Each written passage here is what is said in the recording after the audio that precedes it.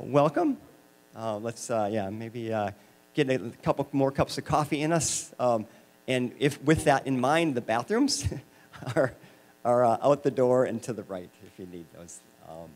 Thank you so much for coming today. It's an honor to be part of this. This is the second Southern California Water Affordability Symposium.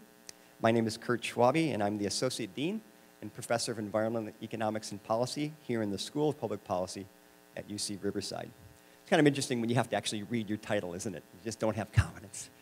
Anyways, we have an exciting, information-packed, timely, and policy-relevant morning planned for you.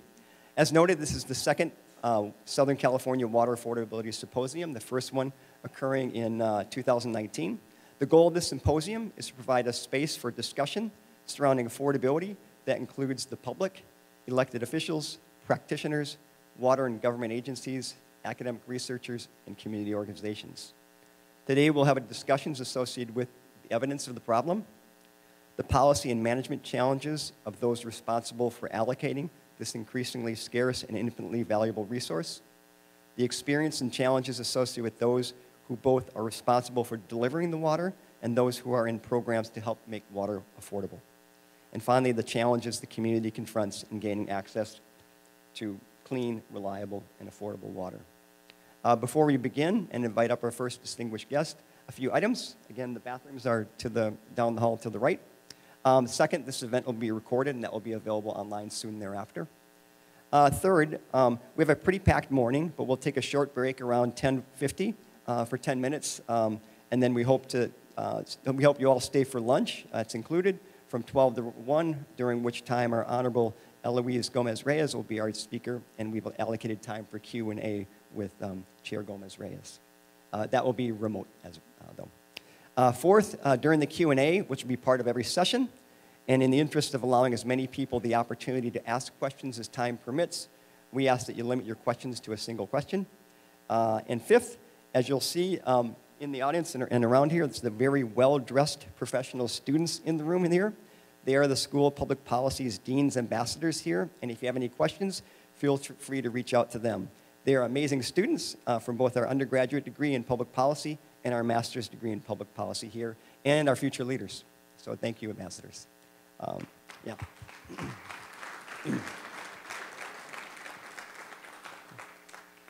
Thanks for starting that, Mark. Sixth, in addition to thanking the Dean's Ambassadors and the Director of External Engagement, Mark Mendeling, along with John Batres and Nancy Rodriguez for helping put up this symposium, I'd like to also thank our local water agencies, Elsinore Valley Municipal Water District and their General Manager, Greg Thomas, Eastern Municipal Water District and their General Manager, Joe Mawad, Western Municipal Water District and the GM, Craig Miller, for suggesting it's time for another symposium and providing sponsorship and support for this, as well as the Metropolitan Water District of Southern California and UC-ANR's California Institute of Water Resources for also helping sponsor the symposium. Okay. With that said, I want to give Dorene Diadamo a little more time to drink her tea. You okay? Okay. All right. So I'd like to, it's an honor to invite up Vice Chair of the State Water Resources Control Board, Dorene Diadamo. Dorene was appointed the State Water Resources Control Board in 2013 and reappointed by Governor Newsom in 2022. She serves as Vice Chair and also as member with experience in the field of water supply and water quality related to irrigated agriculture. She is a member of the California Air Resources Board from 1999 to 2013 under Governors Brown, Schwarzenegger, and the Davis, where she was instrumental in the board's air quality and climate change programs and regulations. Ms. Diadamo served in various capacities for members of Congress from the San Joaquin Valley over a 20-year period, working primarily on environmental, water, and agricultural legislative policy. Vice Chair Diadamo earned a bachelor's degree from some university up north, I can say it, Davis, and a Juris Doctorate from the University of Pacific McGeorge School of Law. So please join me in welcoming Vice Chair Dorene Diadamo.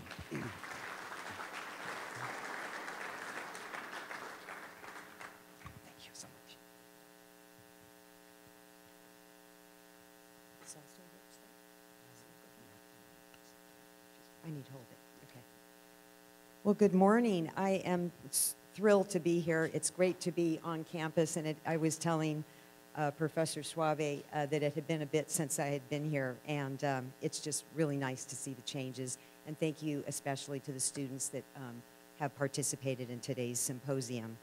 Want to also thank the sponsors, and I'm just really excited to frame the issue for you all, but want to admit I don't consider myself to be an expert on affordability. And so I'm excited to listen and learn from today's distinguished panelists and other participants. Okay, so I think we're all really proud to be in a state where we are the first state in the nation to legislatively recognize the human right to water. Drinking water, as we all know, it's a basic human need. And we've taken great strides in California to provide safe drinking water to Californians who for years have not had access to drinking water that meets the minimum water quality standards. That's an area that I've been spending a lot of my time on because living in the San Joaquin Valley, the safe drinking water is, a big issue there. I know it's a big issue here as well, but in particular in the San Joaquin Valley.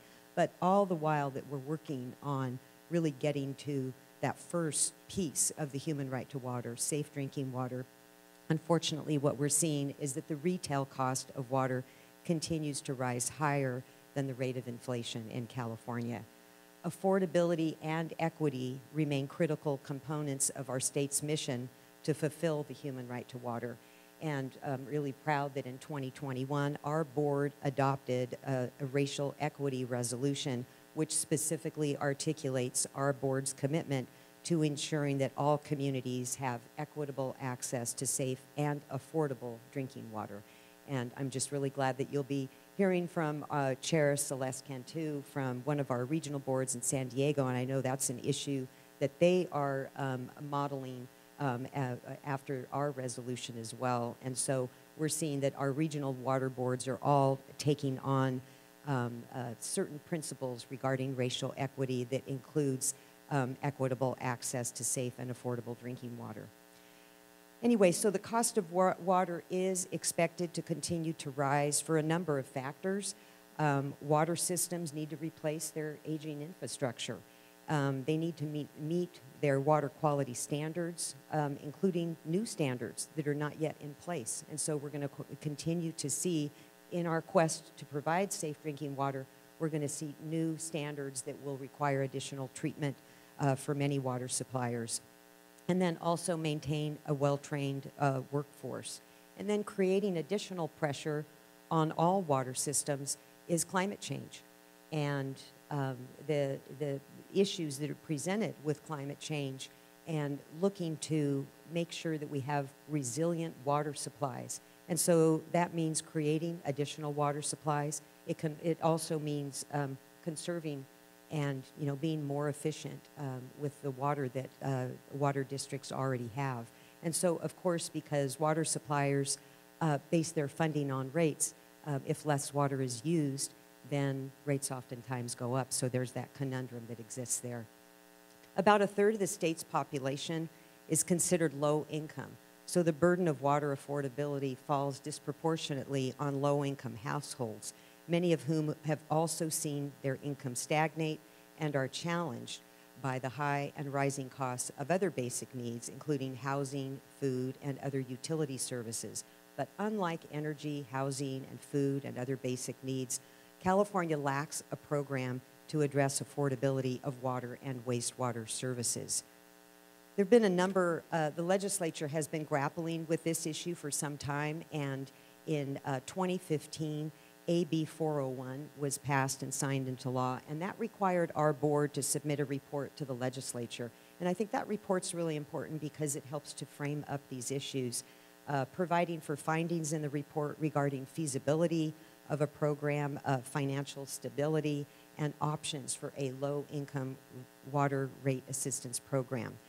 We submitted, it took us a while to prepare that report because it was while we were undergoing the newer program regarding safe drinking water, and we submitted that report to the legislature in 2020, and it really helped to frame the discussion. In 2022, SB 222 by Senator Dodd would have created a low-income water rate assistance program. I'm sure you'll be talking about it later today, but this bill was vetoed due to lack of a dedicated ongoing funding source. And so there have been ongoing efforts in the legislature, and so I know you'll be hearing from the majority leader today, focusing really on the structure of the program and funding. But in the meantime, our board has been continuing to address affordability within the existing authorities that we have and with the existing resources that we have. And it's important work as it can really help us to build the foundation for future programs. There are three important considerations for water affordability: household affordability, community affordability, water system financial capacity. And the financial capacity of water systems affects future rates and impacts on households. And we've been grappling with measuring affordability. And in 2020, historically, up to 2020, the board and the water sector really relied on percent of median household income. But we see that there are limitations with this metric. It doesn't capture pockets of communities that are struggling to pay bills in service areas that have high incomes. It measures community affordability, not household affordability. And then in 2021, as part of our Safe Drinking Water program, we had the release of our first ever statewide drinking water needs assessment. And in that report, we were able to go beyond the metric of median household income to include two additional metrics: extreme water bills and percent of shutoffs. And then collecting that information, though, during the pandemic proved to be very difficult because we had a lot of water shutoffs. And then the moratorium that was placed on water shutoffs, that meant that the data that was being collected wasn't collected for a 2-year period. And so, just continuing to grapple with this issue, our staff held a series of workshops leading to the development of a new metric called household socioeconomic burden.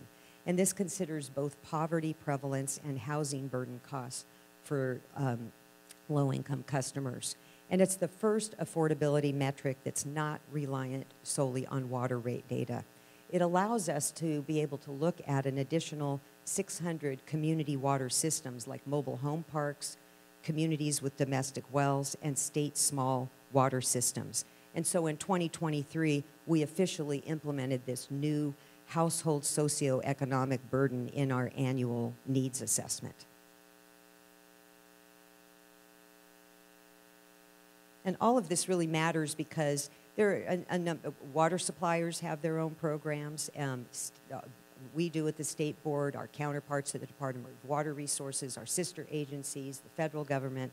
All of us are really grappling on which tools can help us to determine best which communities are facing affordability challenges now and which communities will be facing significant challenges in the future.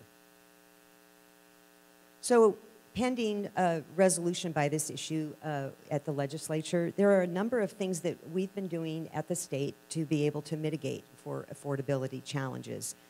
First of all, just our long-going historic programs that we have with our state revolving fund and other programs, grant funding and low-cost loans, and really focusing on the grant programs for disadvantaged communities. And this helps to reduce the cost of large infrastructure projects, helping to mitigate the need for water systems to implement those really large rate increases to cover project costs.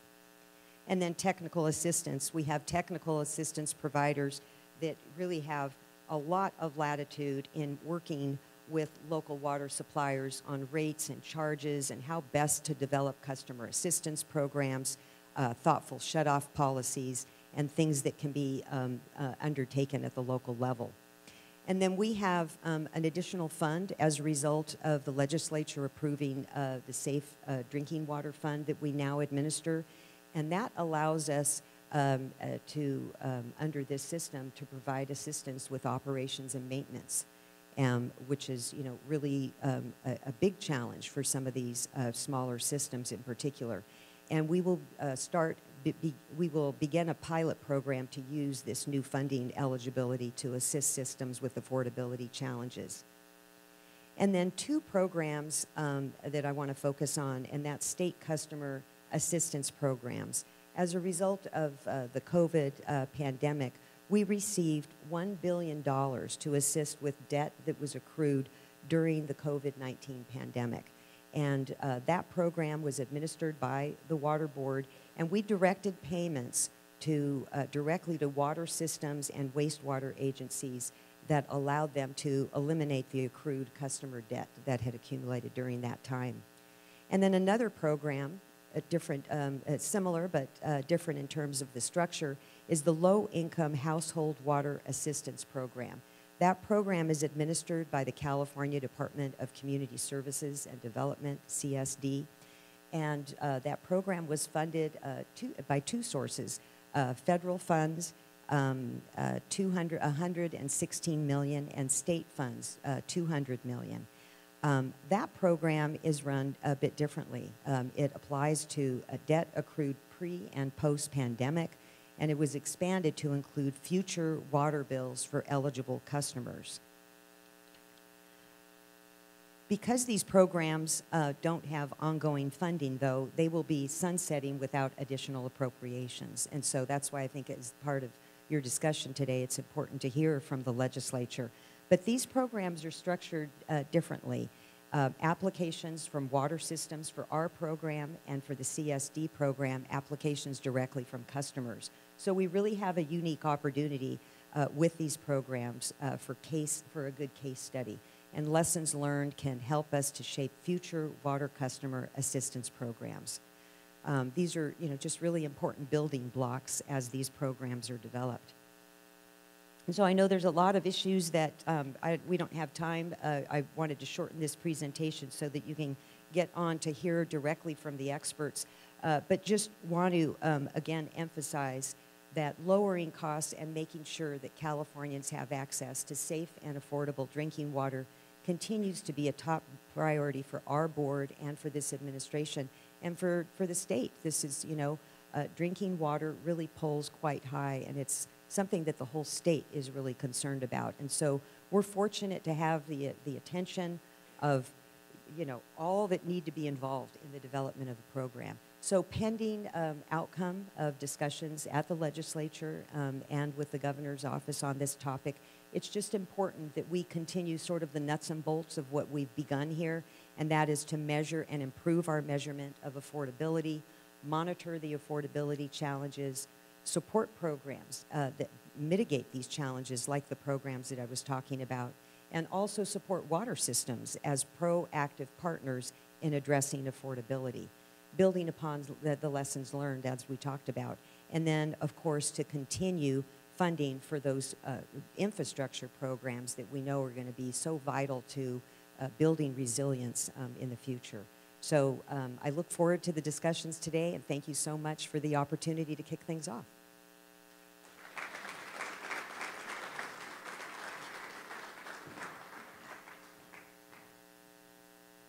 Yes, questions, happy. 10 minutes of questions. If anyone wants to come up to the mic and ask the Vice Chair Diadamo any questions regarding affordability in California, this is your time. Everyone's shy early in the morning here. It was that soft mood music. Good morning. Morning. I don't know if this applies to affordability, but it's a question that's always spinning around in my head. I'm a local real estate agent, and I deal a lot with people coming in from out of the area, and they're always surprised when I do the initial tours of Riverside that there's so much greenery here, so much grass. And, talking about affordability, people are paying to water that grass with potable drinking water. And, I was walking around my neighborhood the other day, and I just witnessed, we do a nightly walk, and we've been watching these people work on their yards, and they ripped out a beautiful, I thought anyway, water-wise garden and put in turf. And I'm like, when do we get to the point where we start saying in Southern California, especially with our drought conditions, if we're going to have enough water and make water affordable, when do we start saying you can't sell turf anymore, or you can't put it in anymore if you take it out?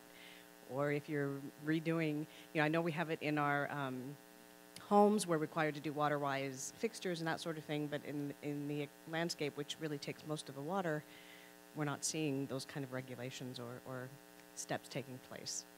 Time to work on this is now, and we are working on it. So thank you for the question. And this goes to water conservation, and what we're doing is shifting the focus to water use efficiency. So we need to get out from under this just conserve during drought, whether it's 15%, 20%, 25%. Our board was front and center on that because we were the agency during the drought directing public water systems to conserve up to a certain percentage. The governor, in the meantime, really messaging statewide that we needed to have an overall reduction, most recently of 15%. Compared to baseline of 2 years ago. So all of this gets very confusing because people said, well, how come we're doing 15% now, but in the last drought it was 20 or 25%? And so what we are doing is implementing legislation where we are required to develop water use efficiency in 3 categories. So last year we adopted, the year before, water, I've forgotten the name of the program now suddenly because I'm up here, but requirement that all water agencies address leaky pipes. And so their fixtures, and they do so in a way that is feasible for the individual water agency. So that involved us developing an economic model, which was very complex, but that is underway. So that's component number 1.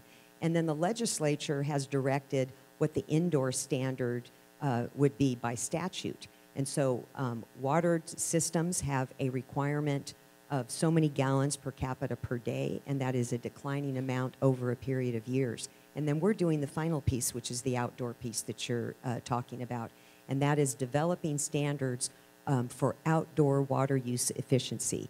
And what we're doing here, as is required by the legislature, is it's a budget, so that they're not being directed, water agencies are not being directed by us as to specifically take out the turf, don't take out the turf.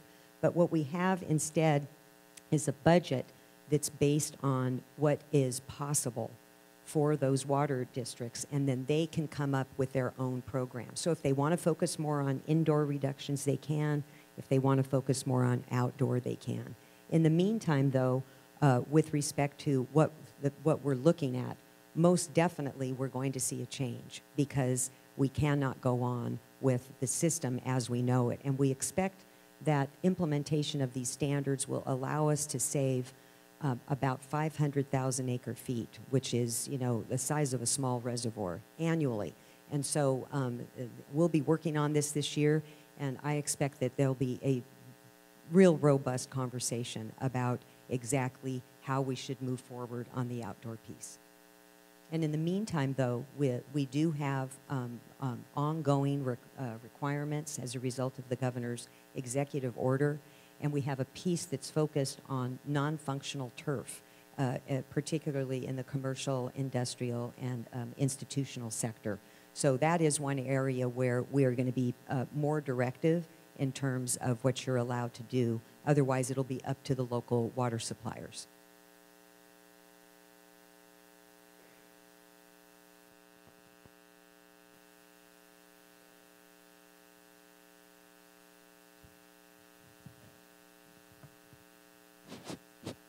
It's there. It's on. I was listening to a faculty, we had a faculty lecture over at RCC, and he was giving an environmental talk, so this is on the climate change thing. And one of his points was it's 600 gallons of water for a quarter pounder. And it brought to mind, I used to work in government, and I was on SCAG Energy Technical Committee, and I remember one of the things that struck me, and this was long ago because the energy element for municipalities was optional then. And I was shocked to learn that of all the energy, the nuclear, not just, the fossil fuel, the coal, but all the solar, the oil, the natural gas, the wind, all of it of all the energy that's generated, 20% of it goes to pumping water. And I was just wondering if you had any update on that, because, you know, it was a while ago, but that's an incredible amount of energy that we're dedicated, which I'm surprised hasn't been part of the conversation. Well, thank you for that. And I think the number is a little higher. If we include more, it's more like 30%, I believe, if we include the cost to obtain the water, treat it, convey it, move it. Especially, you know, look at the pumps moving them water all the way to Southern California from Northern California. That's why it's really important that we get better at developing local supplies. But those programs are costly. You know, the days are over where we can totally rely on our snowpack from Northern California. That used to be, in history, a third of our reservoir storage. So it's the snowpack acts as a reservoir. Well, we know that what we're going to see is more like what we saw this year with this, you know, atmospheric rivers, the amount of precipitation coming in quickly, going fast, and so we've got to figure out ways to rethink our system to incorporate flood control into water supply, getting that water into the ground where we can, developing additional conveyance systems, and then here in Southern California, you know, cleaning up our groundwater basins. Cleaning up the basins, capturing storm water, putting it to beneficial use. But that gets back into what we're talking about with respect to affordability. So as we move toward a more climate resilient future, you know, with this hotter and drier climate, it's incumbent upon us to develop those supplies, but those supplies are costly. Look at a recycled water project, for example. Many communities are moving toward recycled water. We have, you know, grant programs for recycled water, but those are expensive systems, and it can affect affordability. So I think that's why the conversation today is so important, because how do we structure our system such that it's not just the financially stable, wealthier systems that are able to afford a recycled water project, but so that it's equitable for all. And that those ongoing water supplies are available without falling disproportionately on the low income. So 30% of like emissions and so forth. Yes, for, you know, all the components.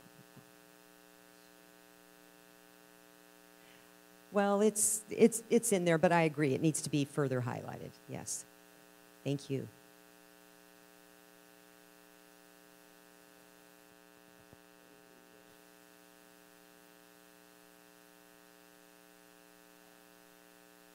Back to your description of all the agencies that are involved in the programs to help with affordability, is there any mechanism to coordinate their efforts to prevent any, what we call, crowding effect?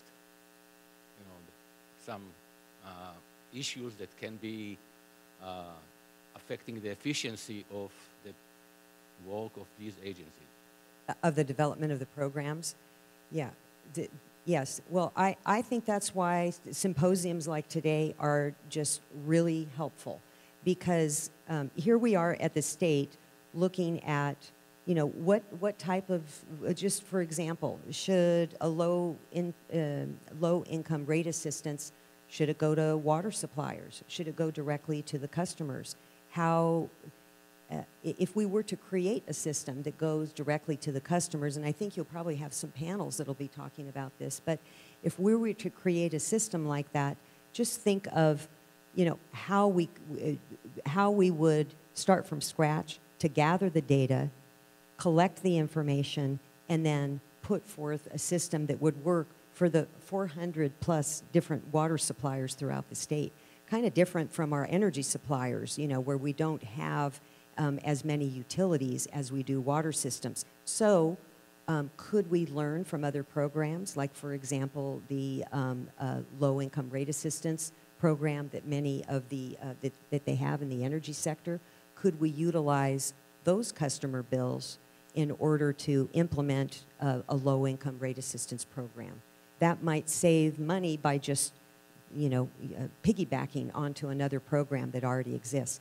I don't pretend to be the expert, but I've been in government long enough that I hate to see a good idea take a long time to implement and be costly to implement as you develop the framework. So, really looking to learn from other programs as to, how to sort of jumpstart things in a thoughtful way. Thank you so much. I appreciate it.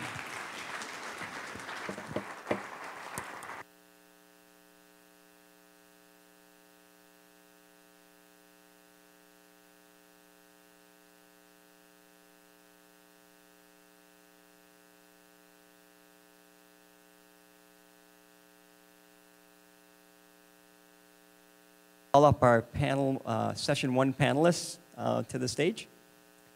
And today we'll have a brief presentation on water affordability in Southern California and at some local agencies, both regionally and a few agencies. And because water affordability is largely influenced by water quality, we'll have a discussion of water quality and infrastructure costs. And then finally, because housing affects everything related to affordability in general, it's the 800-pound gorilla. We'll have a discussion of that. Actually, why don't we do one at a time then, so you don't have to look or turn around to see the slide. So I'll invite up Mehdi and Nemati first. Yeah, that seems to be. Otherwise, the panelists sitting up here, they have to kind of crane their neck. And so you go ahead and stay seated, and I'll call you up when it's your time. Thanks. Mixed messages. My kids don't like that. All right, so our first panelist today is Dr. Mehdi Nemati, an assistant professor of water resource economics and policy here at the School of Public Policy.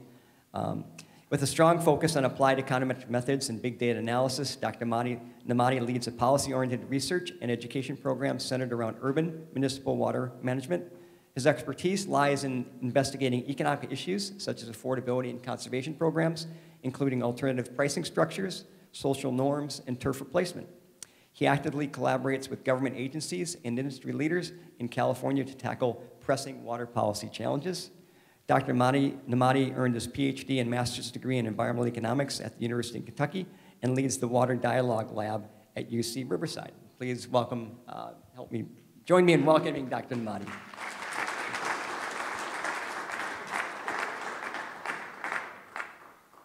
Thanks very much, Kurt, for having me and for the nice introduction.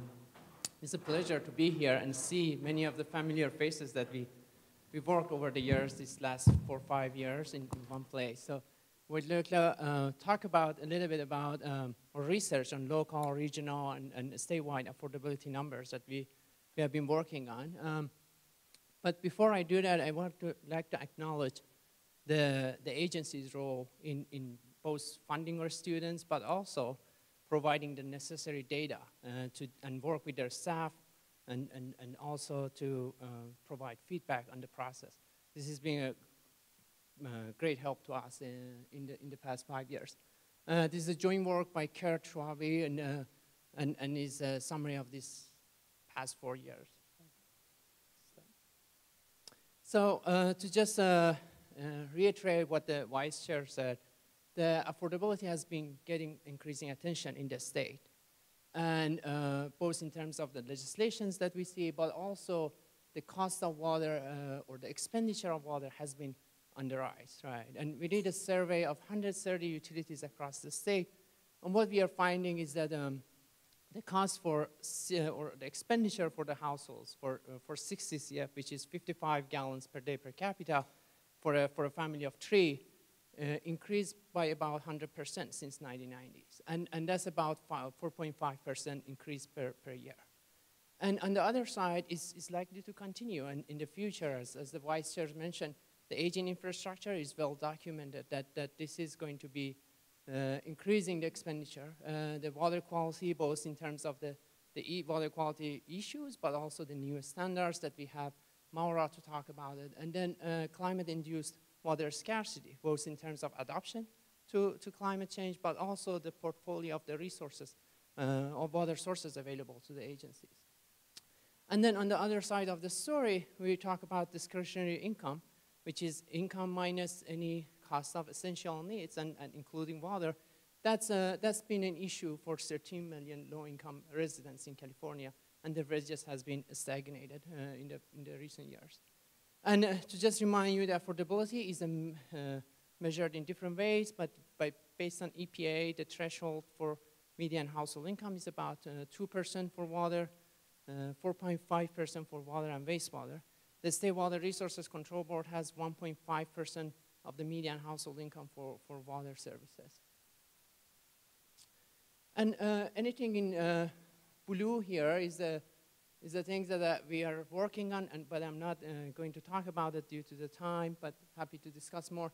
But those in red, these are things we are going to talk about. First, we start with the regional water affordability analysis, both in terms of magnitude, and the variation across the region. And then we do a much deeper analysis of the household level data to see within 2 individual districts, to see how we can identify vulnerable households that maybe agency level analysis or as the vice chair said, the community level analysis may mask from their findings. And what we call affordability measure is really a water expenditure ratio. And that's a function of household expenditure on water services. A water service could be a water service for 55 gallons per day per capita. That's what we are going to use today. It could be total water use within a household, and so on and so forth, right? Which is important to consider when we talk about and discuss affordability numbers across the state. And then divided by household income. And income is also a question. Is this a median household income within the agency level? Is this the 20th percentile income within the agency? Is this a census tract level income? And that's important to consider, again, when we look at the numbers that comes out of the report. And then also we are going to highlight the relationship between affordability metrics and also the socioeconomics for these 2 individual agencies. And then finally with delinquencies and how that can explain the affordability measures. So the 3 case studies, one we have from Metropolitan Water District service area. There are about 160 retail agencies that we are looking at in the region. And we collect both water and wastewater costs from 2013 for these agencies and income by census tract for these agencies. And then we have 2 case studies which we look at in more detail, Eastern Municipal Water District and Elsinore Valley Municipal Water District. We have data since 2011 at the household level for all the single-family residential accounts in these districts, about 15 million of data points, about 138,000 accounts in Eastern and about 38,000 in Elsinore Valley. And in both of these cases, we look at the affordability measures, but in Elsinore Valley, we look at also bill delinquency and how that changed over time in Elsinore Valley. So just key findings, the study that we are doing with Mehdi is ongoing, is just in the start. But what we were able to do so far is that we collected data on 112 retailers out of the 160 or so. And we see that weighted median household income varies quite significantly within these agencies across the region, from about $50,000 to $210,000. And right now we are doing how the cost of water and wastewater services for 6 DCF and how that depends on the agency characteristics like size, water sources, and if they implemented any conservation programs, including advanced meter infrastructure. But just some quick findings that we are having here right now is that water expenditure ratio in the region across these 112 agencies varies between 0.14 to 1.76 for water services. And if we do look at water and wastewater services together, we have 0.22 to 1.89% of the median household income. And just a reminder, the EPA's threshold for this water services to not be affordable is 2% of median household income, and for water and wastewater is 4.5%. And if you look at the number of agencies that are above the State Water Resources Control threshold is only 2 agencies right now. And when we look at in more detail to Eastern Municipal Water District, and I'm only showing 2 measures of water services that we use. one for indoor standard, which is 55 gallons per day per capita, and then one total or actual water use within the households. And the blue dots here are each single household in the agency, and these are all, again, single-family residential households. The red threshold is 4.5%, and we are looking water and wastewater expenditure ratio in 2019 in the graphs. And what we are seeing on average for Eastern Municipal, water and wastewater expenditure ratio is 1.1% of the median household income. And if we lower the income to 20th percentile of the income in the agency, it goes up to 1.44. It's still much lower than 4.5% of the defined thresholds by the EPA. But what is not showing us is this masking out the households that may have affordability issues. And when we do look at household level analysis, we do find a few, but still households, 69 households out of the 138,000 households that they are vulnerable and they are at the risk of water and wastewater services not being affordable. And we look at the actual water users, the numbers also, again, about 550. And this is not affordability, this is the expenditure ratio that they go beyond 4.5%. And this is the total water use. So just a reminder that total water use is not a measure of water services for affordability. Please go back, yes. And we look at the Elsinore Valley Municipal Water District, and the findings are pretty similar. Water and wastewater expenditure ratios are much below the threshold that is defined by the state or by the EPA. But when we do look at the household level analysis, we find these households that are vulnerable and that can help us to design programs to target these households and take actions for these specific households.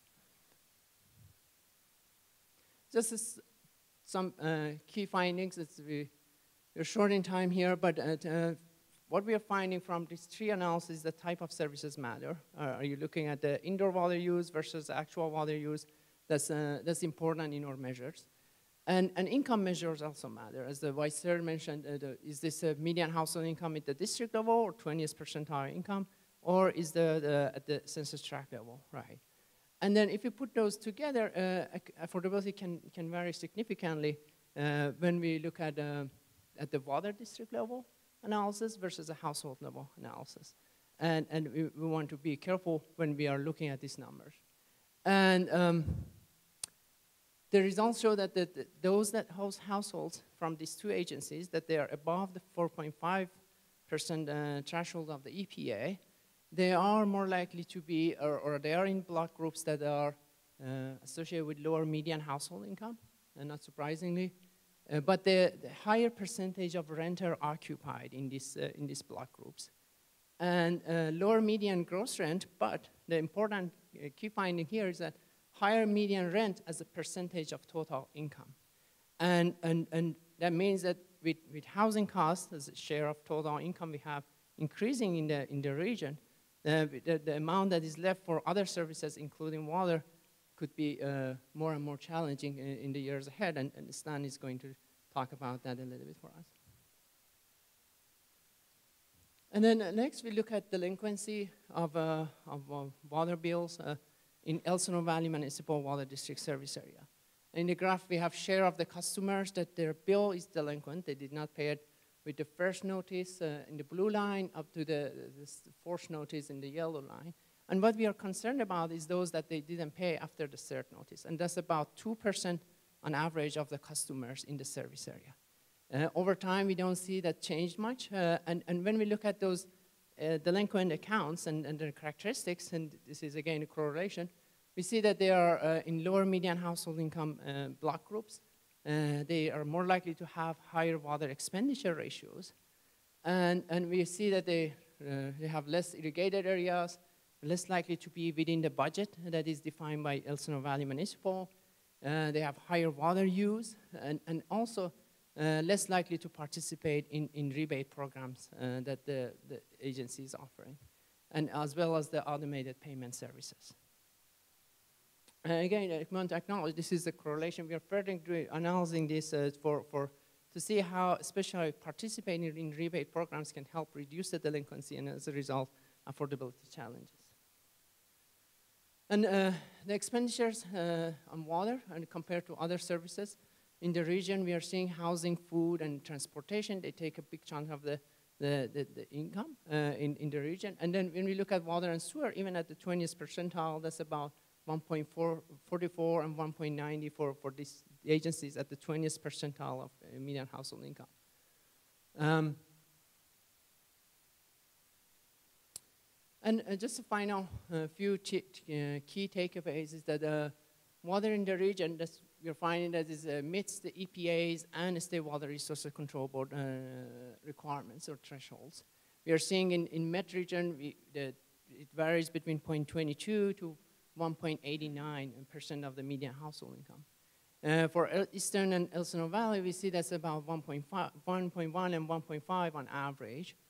But the Lenco analysis suggests that policy options to reduce affordability challenges, and that includes coming up with policies that encourages customers to participate in rebate programs and as a result lower the water use or become more efficient water users. But the household level analysis is also important to identify these households, to bring a more accurate picture of the affordability challenges, and also to better design programs and target programs for these households and actions that the state is taking. And the final key takeaway is that affordability is a local issue. And by that I mean that we do have an income that is representative of the state income levels. And, but what we do not have that is representative is the cost of providing water services. And that includes the investments these agencies made across the years and the portfolio of water sources that is available to them, which may not be the same in Central Valley or other regions in the state. So the location investment matters when we are looking at these numbers.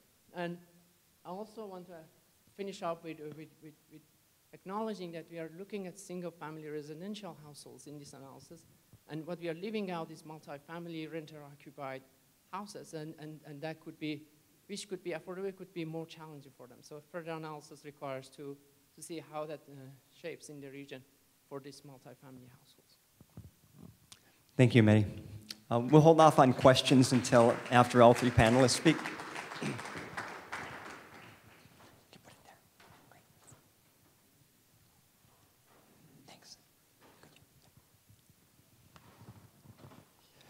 So our second panelist today is going to discuss water quality issues and relationships to affordability is Dr. Maura Allaire. Maura is an assistant professor at UC Irvine with expertise in water economics and spatial statistics. Her research focuses on assessing equity in drinking water quality and decision support for water resource management. Her professional experience spans the public and private sectors, including international organizations such as World Bank, Fulbright, think tanks such as Resources for the Future and the International Water Management Institute, and environmental consulting firms such as AMIEC. She holds a PhD from the University of North Carolina and was a postdoc fellow at Columbia University's Earth Institute. She currently runs the Water Equity Lab at UC Irvine. Please join me in welcoming Dr. Allaire.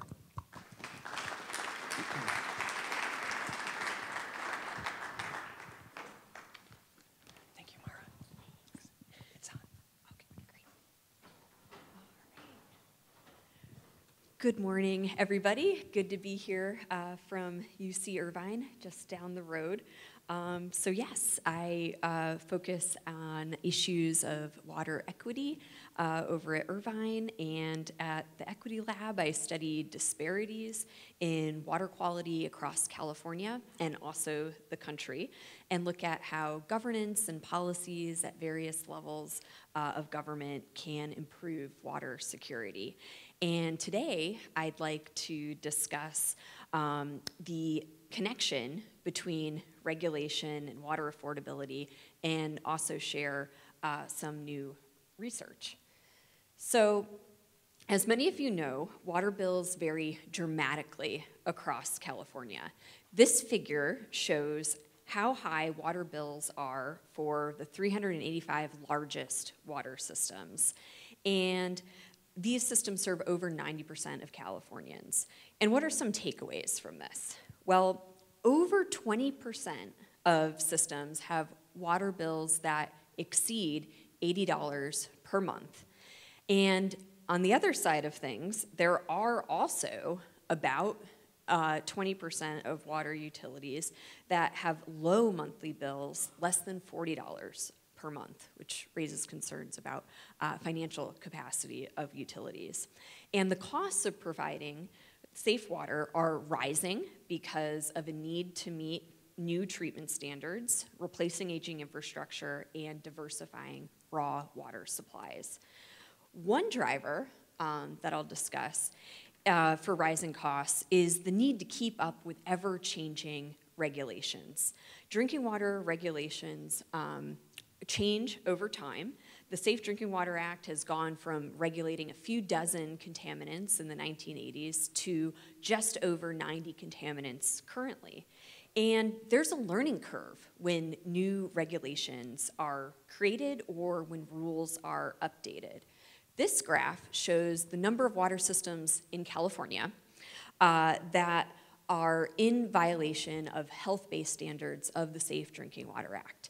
And if you take a look at the vertical gray lines, this is when new federal and state regulations are introduced. And we notice that immediately after when these new regulations take hold, there tends to be a jump in violations, again, because there's a learning curve. So if we take, for example, in the mid-2000s, when new regulations came into effect regarding disinfection byproduct rules, we see at the very bottom there's this dashed gray line that shows DDPs, or disinfection byproduct violations, and the number of utilities that are struggling with these. And we see, lo and behold, after these new disinfection byproduct rules take hold, there's an uptick in the number of systems that are struggling to comply. And similarly for arsenic, after a new arsenic standard, an MCL, took hold in the mid-2000s, we also see increased number of systems struggling with arsenic violations. And now, of course, we're looking at PFAS, and to comply, Californian utilities are forecasted to have a spending need of over $880 million. And currently, in general, regulatory burdens are not fully assessed by the federal EPA. When new rules are proposed, the EPA evaluates affordability of compliance, but this is limited to determining whether an average household water bill will exceed 2.5% of median household income. And this is median household income nationwide. Local income levels are not considered in terms of what community level income is within a particular water district. And so without accounting for customer level income, these analyses are limited. It's unknown if regulations are affordable for a particular water district. And these unacknowledged regulatory burdens are likely to fall on water systems, especially serving low-income communities. This became very clear when a revised arsenic standard came into effect in the mid-2000s. The federal EPA assessment didn't anticipate compliance challenges, especially within California. The EPA analysis concluded that this rule change would be affordable for systems of all sizes, but the state of California reached a very different conclusion because the California Department of Public Health at the time took into account, well, first, income levels of communities served by these water districts, and also state-specific compliance costs. And so the state of California foresaw that this revised rule would be unaffordable for most small systems serving low-income communities. And this remains a blind spot for federal EPA analysis. This leads us to some new research that my group conducted, and this addresses how California water systems are doing with providing safe water across the state and what disparities persist. Surprisingly, few studies addressing disparities have been done in regards to drinking water quality compliance. Most equity-related studies have addressed ambient water quality, violations of the Clean Water Act, but not for drinking water quality. And so this is largely because of a major data gap. There isn't demographic information collected for water districts across the state of California, and certainly not across the country. And so this means that we have a tough time addressing environmental justice concerns. The EPA's tool, Environmental Justice Screen, currently does not include drinking water, again, because of this major data gap. And so I began to address this data gap in California, and now more recently across the country, by making use of spatial analysis and by taking the boundaries of water system service areas, overlaying this with US Census information, and generating the very necessary data sets that you would need to begin to explore equity concerns within drinking water quality compliance. And so to do this, I was doing a technique called aerial weighting, where I was taking US Census information available at the zip code level, overlaying this with water system service areas, and then calculating water district specific information on a whole variety of demographics. The demographics I'll focus on today include median household income, as well as percent of customers in various racial and ethnicity categorizations. And so what this study finds is some good news and some bad news. I'll start with the good news.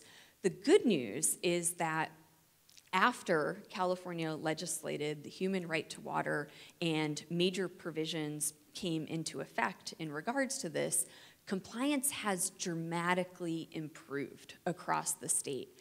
We see that when the State Water Board gained the powers to force consolidation in 2015, we see in the blue line the number of water systems in violation of drinking water standards declined dramatically. So this is great news. It seems that improvements are happening, change is happening. And what do we see across the state in terms of concentrations of violations? Well, this is probably known information to those of you in the audience. There seems to be problems especially concentrated in the San Joaquin Valley, in Imperial Valley, as well as the Northern Cascade regions. Now, what is some of the bad news that came out of this study? Well, it seems that there are equity concerns. It seems that there are some compliance gaps that persist across communities. Let's take a look at differences in compliance by income levels. If we take a look at those water districts that serve communities that are categorized as severely disadvantaged by the state based on median household income, we really see in this solid line on top the portion of systems serving severely disadvantaged communities are much more likely to be in violation of Safe Drinking Water Act standards compared to everybody else.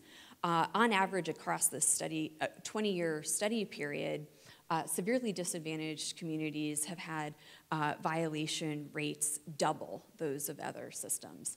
And if we take a look at the most recent year for which this study conducted analysis, 2018, we see that there's well over a 10 percentage point gap in compliance in terms of severely disadvantaged communities having much more prevalent violations compared to everybody else. So there seems work to be done. Some good news out there, but also work to be done. And if we also take a look by race and ethnicity, what's going on here? Well, we also see persistent compliance gaps. Those systems serving African American communities, much more of them are in violation of Safe Drinking Water Act standards than others, and also those serving Latino communities. So again, work to be done. If we go into some statistical analysis, What I thought was particularly interesting is if we separate systems out by small systems and large systems and see what disparities exist within small systems and also within large systems. Because hopefully, we would hope that large systems would have the technical, managerial, and financial capacity to comply, and we would hope by sheer scale alone that they might overcome some of these challenges. So what happens if we just take a look at the smaller systems? Well, there does seem to be significant associations between income as well as race in terms of the likelihood of incurring health-based violations. But then what's most concerning is if we jump up to the larger systems. Some of these associations begin to break down once we jump to the larger systems. Income is no longer significantly associated with getting a violation once we jump up to these larger systems. But what persists is those systems serving African American communities still have this significant link between serving those communities and being more at risk for incurring violations. And so what are some takeaways from this? Well, it seems that California has made progress, but there still seems work to be done in terms of better targeting assistance to low-income areas and also communities of color. And at the federal level, perhaps we can finally revise the way that affordability analysis is done. Updates have already happened for the Clean Water Act in terms of evaluating rule changes there. It could perhaps be great to see similar changes for Safe Drinking Water Act side of things. So I'll close out there, pass things along, and looking forward to the discussion. Thank you, Maura. Thanks so much.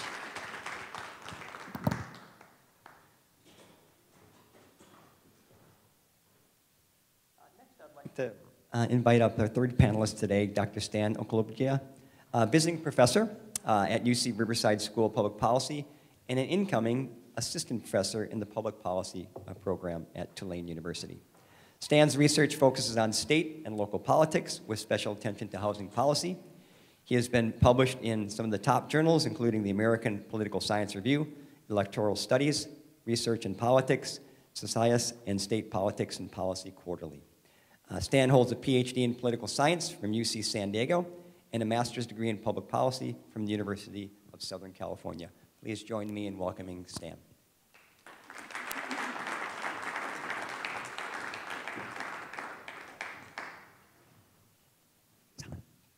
Check, check. Hey, everyone. Thanks for coming out to a windowless room early in the morning. Appreciate it. Like Kurt said, I primarily do work on housing policy, and so I'm a bit of an interloper at your gathering today, so thanks for being so cool and welcoming me. So this is obviously a gathering about water affordability. I work on housing affordability and housing policy, and Kurt asked me to explain to everyone here what we all need to know about housing policy in the 10 minutes I have. So, whirlwind tour. Okay, so there's a common refrain, especially here in California, that you hear a lot from elected officials and people in the wider discourse. And it goes something along the lines that housing markets are segmented. We have a market for high-end homes, we have a market for middle-end homes, and then there's this low-end market for affordable homes. And it leads many elected officials to say that we aren't in the midst of a housing crisis, but we're in the midst of an affordable housing crisis. So here we have LA Mayor Karen Bass in an interview with the LA Times from earlier this year to say, is this button? Here we go. She's not sure if the city needs more luxury housing. You know, in some areas there's a great need, but in some areas there's a need for affordable housing, especially in parts of the inner city that are now being gentrified. So San Francisco Supervisor Dean Preston is a lot more forceful. On Twitter last year, he said, I've called it market rate housing, luxury housing, housing familiars, but whatever you want me to call it, it's not my top priority. I'm busy focusing on housing working class people or housing working class people can afford and housing for people that are homeless. I'm not a fan of trickle-down theory. Even some people at Southern California's other policy schools, like former LA City Council member Zev Yaroslavsky, former supervisor and now professor of practice there, says, the bottom line is that we have an affordable housing crisis. We don't have a market rate housing crisis. Well, what I'm going to talk about today is the fact that we have a singular housing crisis. And the reality is that housing markets aren't segmented and we're all suffering through the same housing crisis, though the effects are most disproportionately borne by people at the bottom end of the income ladder. Right? So we have this housing crisis that stems from decades of underbuilding here in the state. And our housing crisis is first and foremost a supply crisis. California just simply hasn't built enough relative to demand. And this underproduction of new market rate housing diminishes the supply of affordable housing for those at the bottom end of the income ladder. And finally, this housing crisis is almost entirely, the blame of it rests on California cities, who over the past several decades created barriers to the construction of new housing in their cities. And so the way out of this crisis long-term is through the construction of new housing. And so state legislation must supersede a lot of the local authority that we've given to the cities in order to reach these goals. So there's some terms that we should know before we get into this, like what is market rate housing and what is affordable housing. So market rate housing refers to housing that's generated by the real estate market without a direct subsidy. And prices in market rate housing, as the name might imply, are set by the market. Affordable housing, however, is built either with a federal tax credit, the LIHTC system being the most often utilized, or by developers at a loss in exchange for some other concession. Either they're getting a break from parking requirements, density limits, you name it. And price for affordable, deed-restricted affordable housing is set at the income level of the resident. Now, as of 2021, just about 11% of all multifamily housing, right, so single-family housing excluded, was deed-restricted affordable housing here in the state of California. So the vast majority of Californians, including low-income Californians, live in market rate housing. It's just market rate housing that's not as expensive. And so when we look at housing production in California compared to a state like Texas, is that housing production in our state has been anemic since about the recession of the early 90s. Compare us to Texas and we see this stark difference. We've produced less housing over the last decade than even we did during the 1990s trough. And when we separate California metros out by inland or coastal metros, we see the difference become even more acute. So again, since the 1990s, coastal California, where the preponderance of California's jobs are, has simply refused to build their fair share. And this creates a lot of upward pressure on regions of California, like the Inland Empire, that were previously affordable. So when we think about housing, we should think about a game of musical chairs. It's probably the best way to understand how production at the top eventually impacts people at the bottom. So when we have a shortage like we do now, it breeds downward rating. So the wealthy that are priced out of home ownership go towards the top end of the rentals, that pushes the slightly less wealthy down to take up what used to be middle-class rentals, on and on until eventually middle-income people are taking what used to be working-class rentals, and those who would have taken those rentals are either displaced from a region or pushed out into the street. If we add supply, it allows for upward filtering. This dynamic works in a different direction. So the best paper on that is something that came out about 2 years ago in the Journal of Urban Economics by a guy named Evan Mast, who's an economist at Notre Dame. And what he did was he examined this migration chain that's caused by 700 new market rate developments around the country. Right? So he looks at who moves into these new market rate developments, who moved into their old place, on and on and on for a chain of 6 moves, I believe. And what he finds is that building 100 new market rate units, the top of the market, AKA luxury housing, leads to 45 to 70 people moving out of below median income neighborhoods within 3 years, right? Making room at the top creates slack at the bottom, right? New market construction towards the top of the market will lead to vacancies toward the bottom, right? And so in constrained markets like California, we see households filtering up when scarcity is relieved.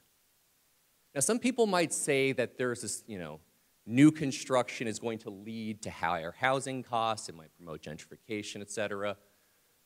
The preponderance of empirical evidence shows that this is wrong, right? So we have a paper from Kate Pennington from UC Berkeley's Department of Economics from 2021, and she finds that new production lowers rents by 2% within 100 meters of a new building.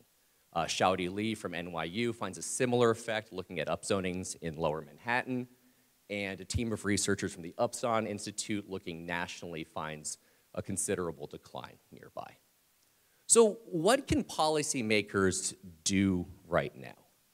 Well, local officials have a lot of leeway over zoning. And so local officials, if they want, can rezone their communities for dense multifamily development, right? Recent legislation like SB 10 allows locals to do this without hitting some of the procedural barriers like CEQA, right? It's harsh to say, but cities that aren't doing this right now simply aren't serious about making housing more affordable. State elected officials have a lot of tools at their discretion to streamline the production both of market rate and affordable housing. There's legislation being debated right now, SB 423, that would make permanent rules that allow for by-right construction of housing with an affordability component in cities that refuse to build their fair share during our about decade-long RHNA cycles, right? And sort of broadly speaking, statewide officials can create fair and predictable and uniform land use rules across jurisdiction so housing can be built region-wide, right? We have to remember that demand for housing is regional, not local. And finally, housing and community development can do a lot more to hold scofflaw cities accountable. We're in the middle of an approval process for the RHNA cycle right now, and a lot of cities are simply doing what they've done for decades and submitting questionable housing elements. For example, the city of Sausalito said it's going to find some new sites and upzone them for new development, but it just happens that these sites are actually underwater. And on April 28th, Sausalito's housing element was found compliant by HCD. So the good news for us in California is that we can start digging out of this housing crisis whenever we want to. All we need to do is change laws, and changing laws is free, right? So we chose to prohibit new home construction in the state about 30 years ago. And this led to us having the second highest poverty rate when measured with the US Census's supplemental poverty measure.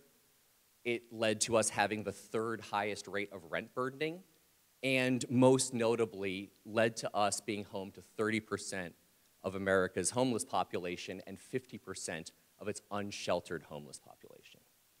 So there's no long-term solution to housing affordability that doesn't begin with easing barriers to new construction, right? And so solving the housing crisis is going to involve a lot of courage from elected officials because it's going to involve stepping on a lot of third rails of politics. But the choice for elected officials is pretty stark. Elected officials can continue and placate wealthy NIMBYs in their communities or in their districts, or they can start working to actually make the lives of Californians better. Thanks for listening. That's my time. Appreciate it. Thank you, Stan. Now I'd like to invite up the other two panelists for about 10 or 15 minutes of Q&A, if there is that. So, Maura and Mehdi.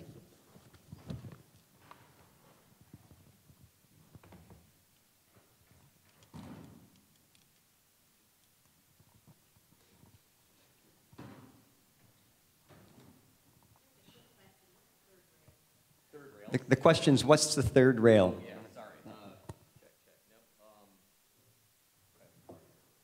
Yeah, so third rail, like literally, is the electrified rail on like a subway. So if you step on it, it kind of bzzz, you know.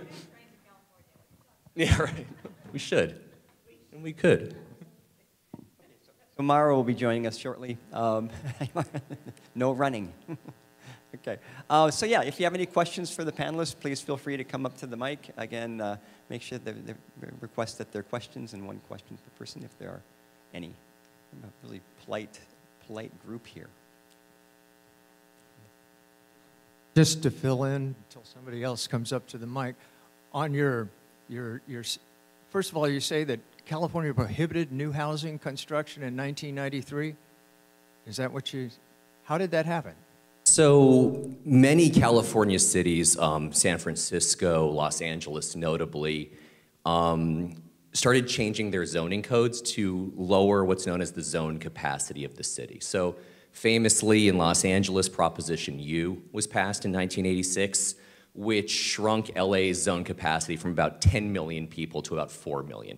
It did things like increase parking minimums, lower minimum densities, enacted height restrictions. It's actually kind of interesting. So most of the structures in San Francisco and Los Angeles, like if, God forbid, there was an earthquake or something, couldn't be rebuilt in their present form because they're simply outside of the zoning code. So that was the major way in which California cities did that. So prohibiting it is a little bit of an overstatement? I mean, if it's against the zoning code, it's against the law and thus prohibited. So I don't know. Thank you. Wonderful presentation. Is this on? I think you got it close. That's a lot. Okay. Thank you for the presentation. Adrian Hightower, Metropolitan Water District. Really looking forward to the conclusions of your study. One of the challenges seems to be the metrics that we're using in terms of median household income, because that presumes that that household income is enough to maintain a household in the growing inflation and markets that we're dealing with. Is there another metric that we can use that might be more representative of what low income or all of us are actually dealing with? I guess my point is that it doesn't matter if it's 2% or 3% of a median household income if the median household income itself is insufficient for your needs. So any other metrics that you think might be applicable? Thanks for the question. Yes. It's not just me. It's, yeah. It's all of them. Thanks for the question. Yes, there are a few other metrics. Within median household income, we can play around a little bit with it, right? 20th percentile, so that's the 20th percentile of the median household income. But also is other measures that is a proxy for affordability challenges, like delinquency, shut-offs, right? Who is not paying their bills after a third, fourth notice, and they face a shut-off, right? These probably they have challenges with income. So these are some other metrics to go around that median household income. Another thing we are trying to do is median home value and home value using tax assessor data. So this is individual home values within each district, and that's requires a lot of more data, but a little bit more accurate measure. And just to add to that, Theodora came up with a good idea in 2019, I believe, saying using minimum wage and looking at how many hours at the minimum wage does it take to afford, say, 6 CCFs. And so that would be something that gets at more localized issues as well. So that would be another metric that would be really useful to look at as well. Thanks. Maura or Stan? I think another consideration, especially as either statewide analysis or even nationwide analysis is done, is that the U.S. Census, as of the 2020 census, started adding a lot more noise to median household income, and so more accurate measures, especially if you want really high resolution data, might be to rely on percent poverty rates within districts. That's one thing I've noticed. Dr. Allaire, this question is, I think, directed to you. In your presentation, the trend line that really took a dramatic drop in noncompliance in around 2018 or wherever it was, looked like it started before SB 88.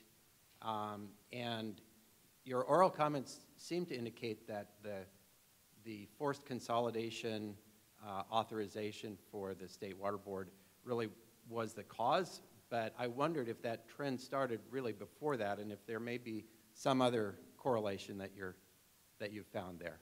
So I didn't dive into the causality of it, but in current research, I am very much interested in exploring the various provisions that came into effect under human right to water to understand what might have been associated with just that dramatic turnaround. So valid question, and it's absolutely a relevant one that's currently being explored. Thanks. Hello, Vicki Mendez, undergraduate, UCR School of Public Policy. So I guess my question is how are we taking into consideration those who are undocumented? Because they might have wages that are under minimum wage, and especially for the affordability and right to drinkable water. How are we taking that all into consideration?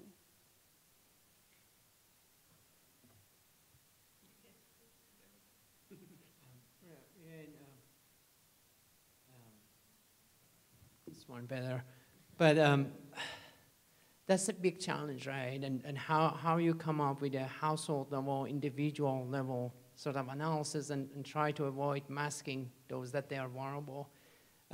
Right now, we are not really taking into account the rentals, the multifamily, the undocumented, and other communities. I think the 20th percentile of median household income gets into it a little bit. The minimum wage maybe a little bit, but still, I'm not sure. We are not doing it right now. I don't know, Kurt, do you want to add to that one? Do you have any? No, I mean, it's a great question. And, there are a couple blind spots in this research typically, and some people have suggested already, renters, multifamily housing, undocumented immigrants. And so it really would require taking kind of this multidisciplinary approach where you bring in scholars that typically work on immigration issues or with immigrant families, and you work with community members that have connections within the immigrant and undocumented immigrant family, because it's all about data and how do we get the data. And if I go in there, there may be some trust issues if I'm not familiar with the communities, right? And so you need kind of this holistic approach, and it takes time and resources and funding to do that. It is a blind spot, so I'm really glad you brought that up. And I guess there's people in here that can maybe help do something about it with us, and we'd be glad to look at it. But great question. Anyone else want to? Right now we are working with senior communities and how the affordability might be a different challenge, but we're working with Riverside County Office of Aging. Basically, they require a lot of data on who are these communities, what type of expenses they have that might be additional to average, So this, again, great question, yeah.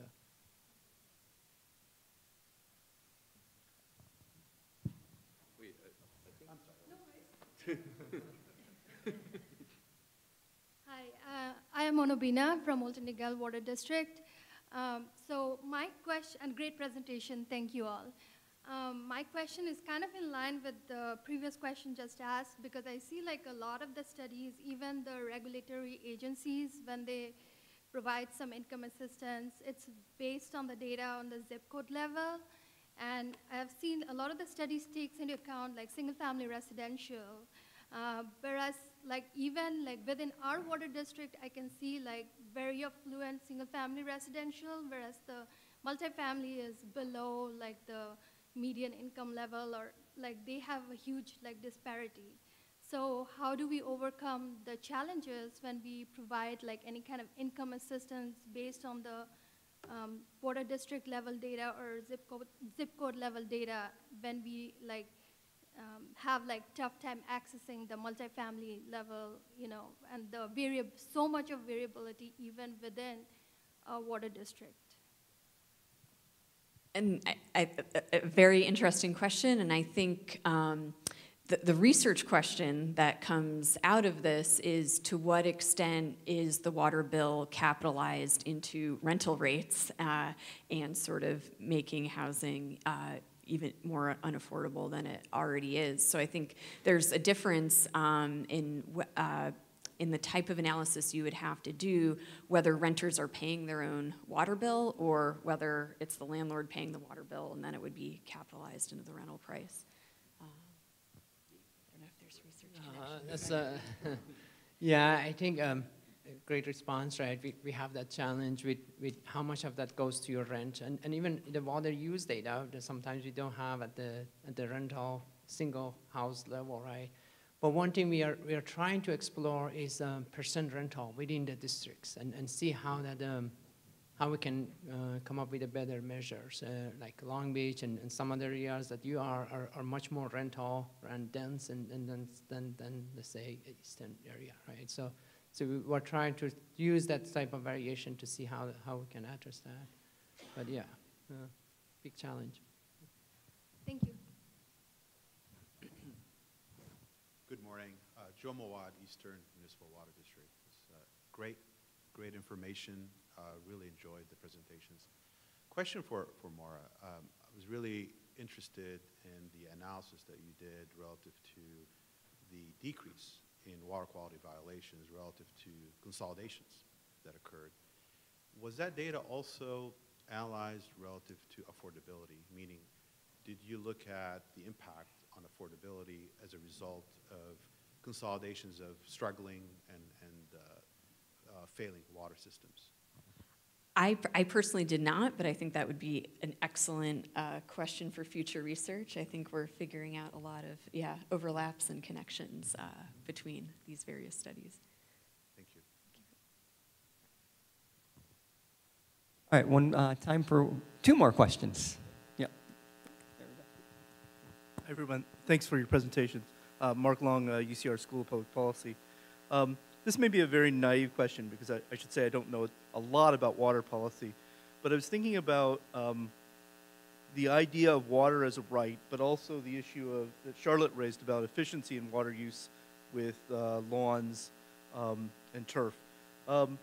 So as an economist, as I'm thinking about this, I'm thinking, well, if water is a right, we'd like to provide some of it to everyone for free up to a point, but beyond that point, we would want to price it such that the usage of the water is recognizing its true cost. So my question is, why don't we simply do that? Why do we not provide, and again, this is a simple question, why don't we provide a certain amount of gallons per person or per household or however you could do it, and then provide a price that is appropriate to account for the overuse? Thanks. Great point.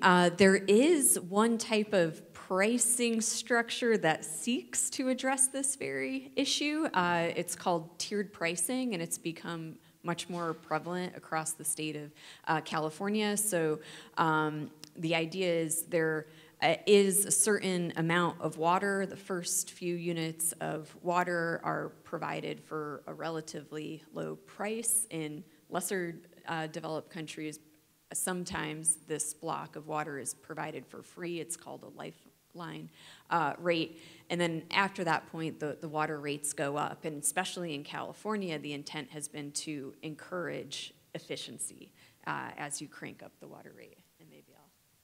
That's a great question. And just to add to that, we have Prop 218 in California that doesn't allow agencies to provide free water at any level, right?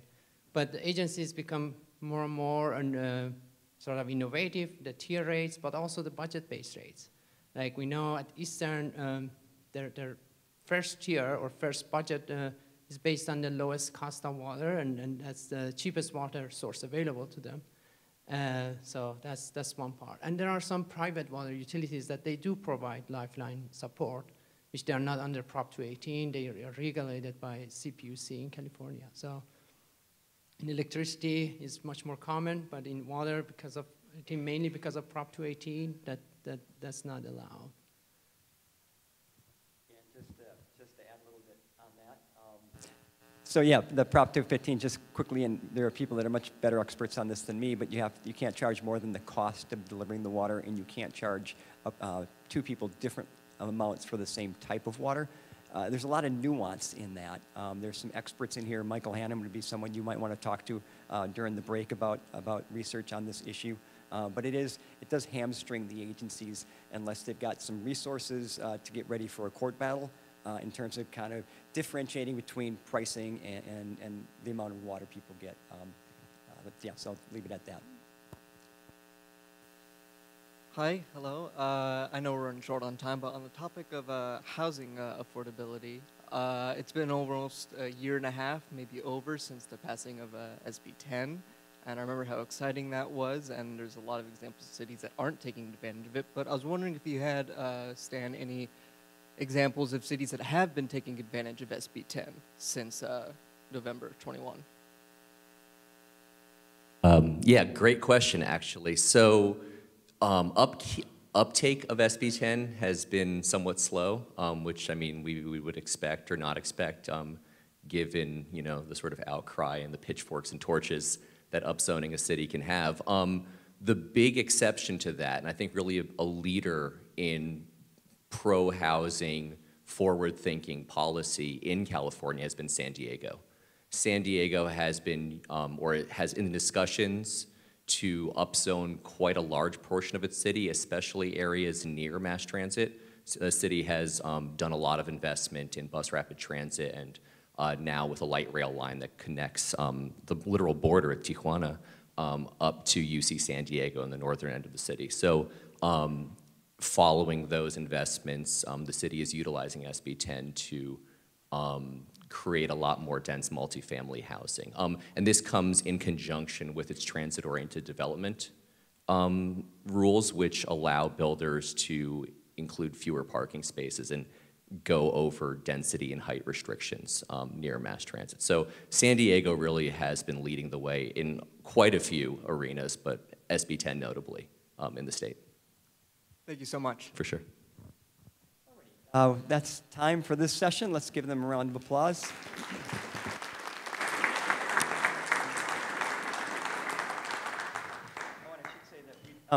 Public agencies can offer lifeline rates. They just can't use rate revenue to do it.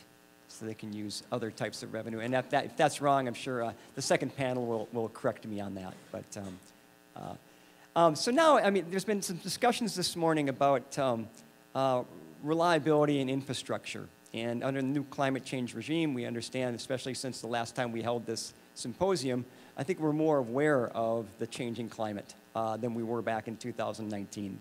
And so if, you know, water rates are to some extent some function of water costs, and if water costs are some function of reliability and supply, it makes sense that we'd want to hear from an organization that wholesales water to over 150 agencies and that serve over 19 million people. So I'd like to invite up my next speaker would be, I'd like to invite up Adán Ortega Jr.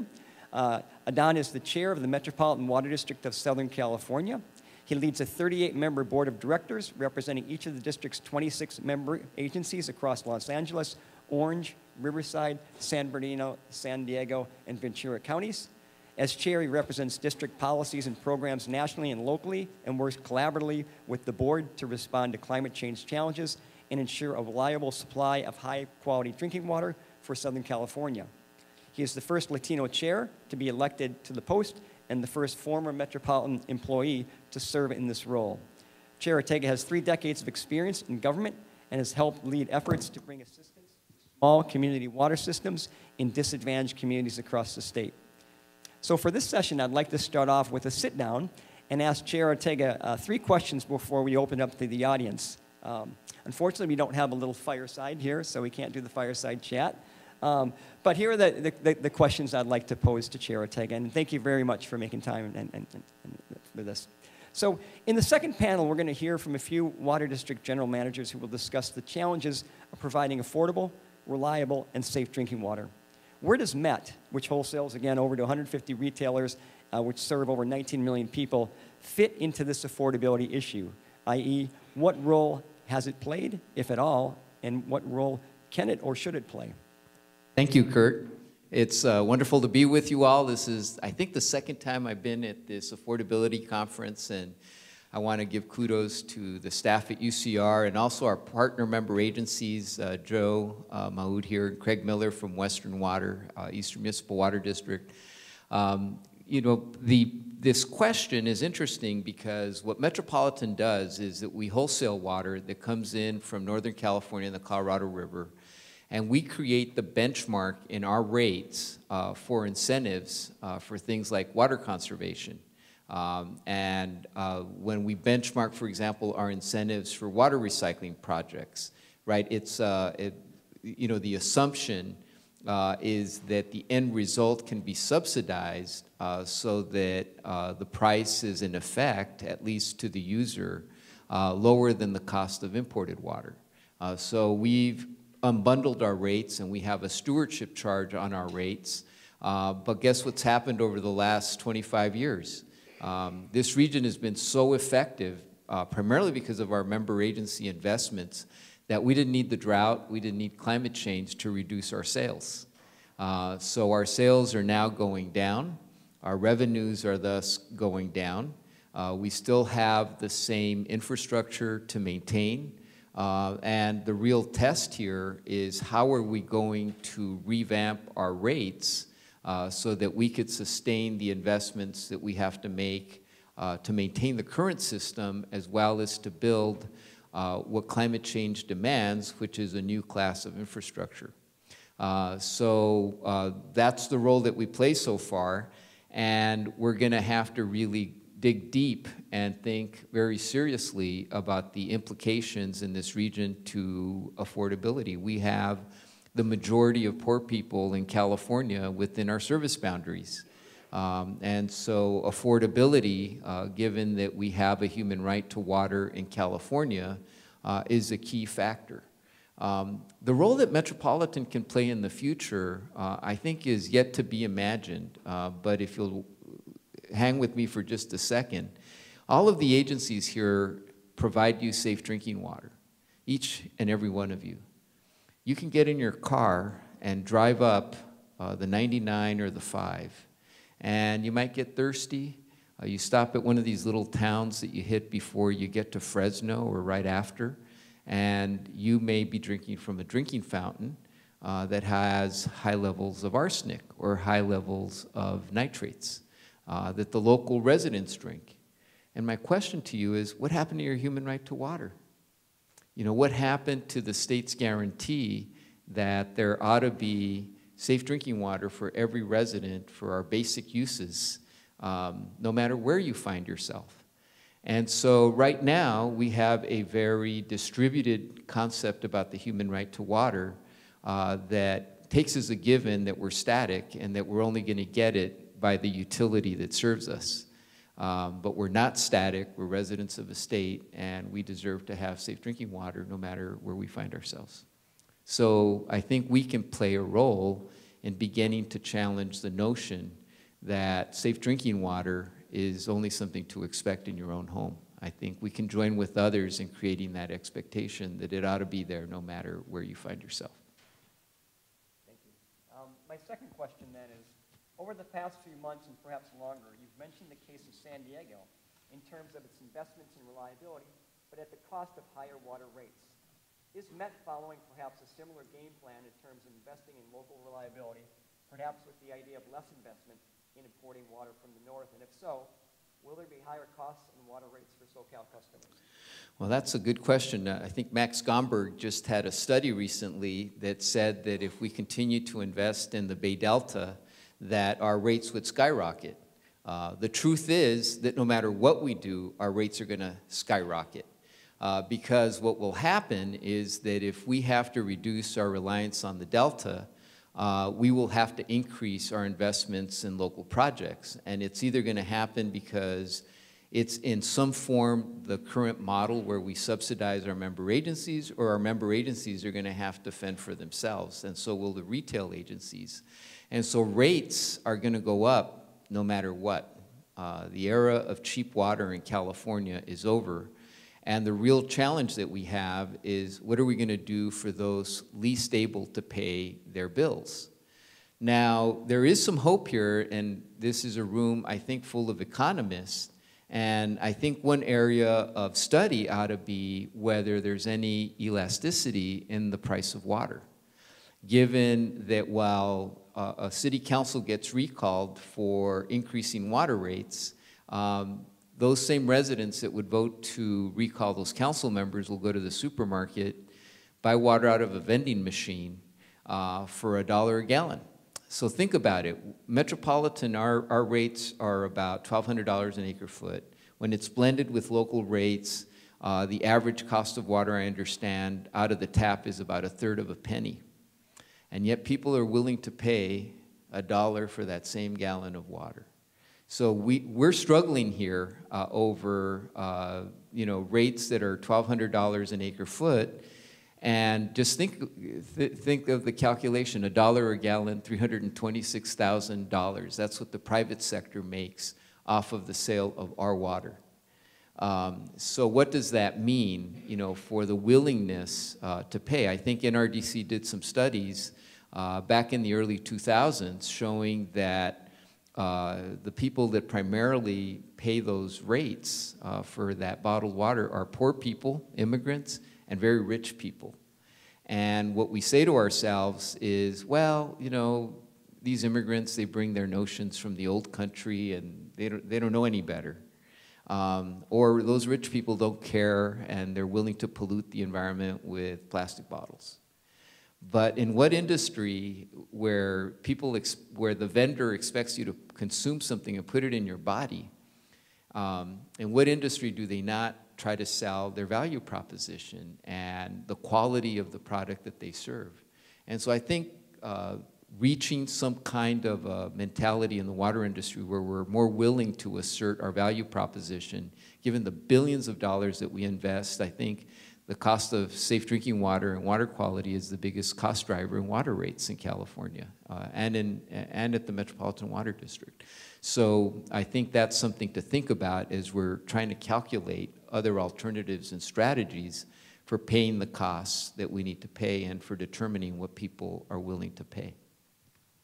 Thank you. My last question, and maybe it's wrapped up a little bit with the other two, so you probably provided some partial answer, but how do you see climate change affecting water affordability in California, and what role does MET play in addressing this issue? Climate change plays a huge role. So currently, about 1/4 of all the water that we consume in the region comes from the Bay Delta. And the politics in the Bay Delta are such that we're on a course to mutually assured destruction. If something doesn't happen, that changes the dynamics about the Delta. And the way I think about the Delta is that it was a crudely altered landscape. For the last 100 years, that landscape has meant that the environment has hung on by a shoestring. We're not the first generation to challenge the health of the Delta. The mining operations, as those levees were being built, polluted it with mercury and these tidal waves of mud that covered towns. At the same time, we had a prediction by Jeff Mount back in 2002 that said that within a 50-year time horizon, the Delta could be destroyed by either a seismic event or a weather event. And we kind of saw a little bit of that this year.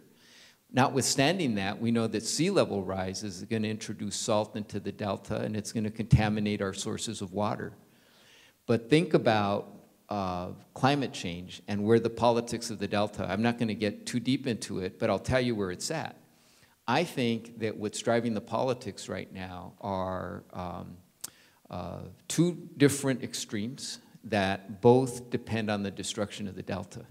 I think there's people out there that believe that if this cataclysm happens, that we will have to build the delta conveyance, that there'll be no choice, and we're gonna have to build this tunnel under the delta to bypass these areas that are very fragile.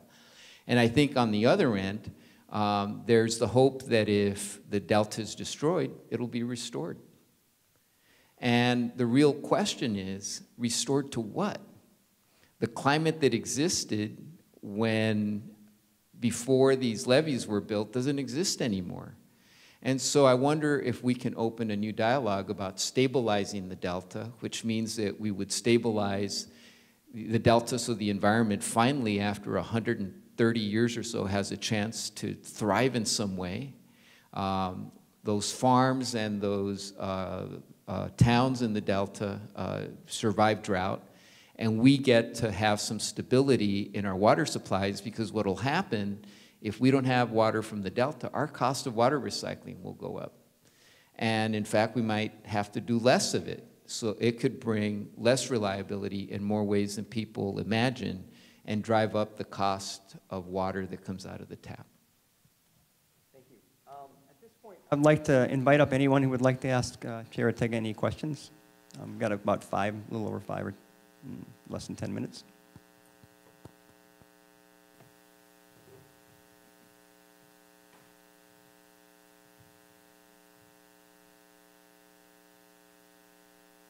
Talking and hope it works. Okay, good.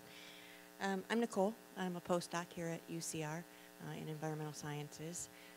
I have earned my PhD in environmental toxicology, and I focus on analytical chemistry, just to give you a bit of where my question's coming from.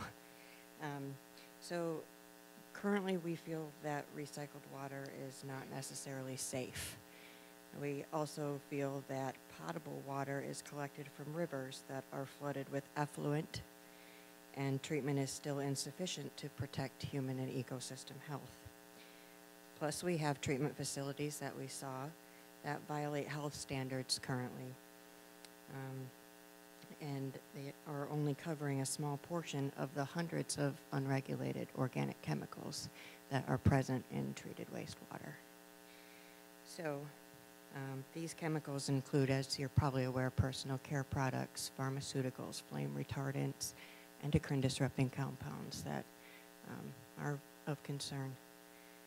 And so I guess what I'm wondering is, how are we able to say that we are indeed providing safe drinking water to all? Because it is. And I'll give you an example. Relatively speaking, it's a relative thing, right? Is it the purest substance on earth that people drink and there'll never be a health effect or anything wrong with it? I don't think there's any product like that in the world. But if you look at what was the leading contributor to the expansion of our lifespan, in the year 2000, Life magazine did this interview with all these scientists, and what was it? It was disinfection of water and pasteurization. Our lifespans went from about 35 to 40 years to 50s, 60s, and now it's going into the 80s.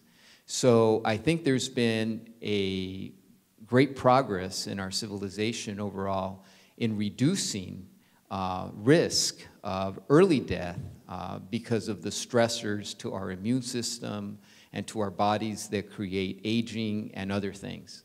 Now, I'm really worried about the acute contaminants that are out there that can kill you. I mean, if you're drinking high dosages of arsenic or nitrates, there's other substances that are like that can harm you. I think we need to do everything we can to stop that, and I think the State Water Board has been addressing that, particularly as we're trying to bring systems into compliance on the arsenic standard, for example. But there's a whole list of other contaminants that pose a percentage of risk that is in the millions, where if we spend X amount of dollars, we might reduce one chance of cancer in a population of, what you tell me, 30,000 people, or 100,000 people over a 30-year period. And I'm not saying that we shouldn't invest in that, but we need to be more strategic in how we invest in that. In Japan, for example, after that nation was destroyed in World War II, they created what you might consider a national economy of scale. When they implement new regulations to reduce risk even further, what they do in Japan is that they let the big megalopolises go first to drive down the cost of the technology and the treatment, so that the smaller, more rural communities can be brought up at the back end within a reasonable period, so that everybody gets that risk reduction benefit. In California, we don't do it that way. As I noted earlier, it's everybody for themselves. And so if I live in a very wealthy community that can implement the latest technology, you know, to get rid of things like PFAS and chromium-6 and these contaminants that are very expensive, they'll get the benefit. But if you live in some of these small towns and in some of the poor areas, you know, we'll be looking at charts here about how they're out of compliance, but that doesn't do us any good unless we have a strategy for implementing that technology over a period of time that society can afford. So that's my answer. Sorry for my long-winded answer. Thank you. Just to follow up then, acute toxicity is obviously extremely important, but chronic toxicity is also extremely important. And with the plethora of chemicals that we're exposed to through our drinking water, it is no wonder why some people choose to purchase bottled water at much more of an expensive rate than what you provide.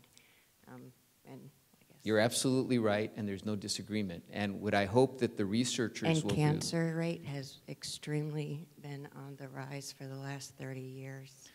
Well, I think that what science is also, I think we're detecting more types of cancer that are out there. 50 years ago, people would die of what they would call natural causes.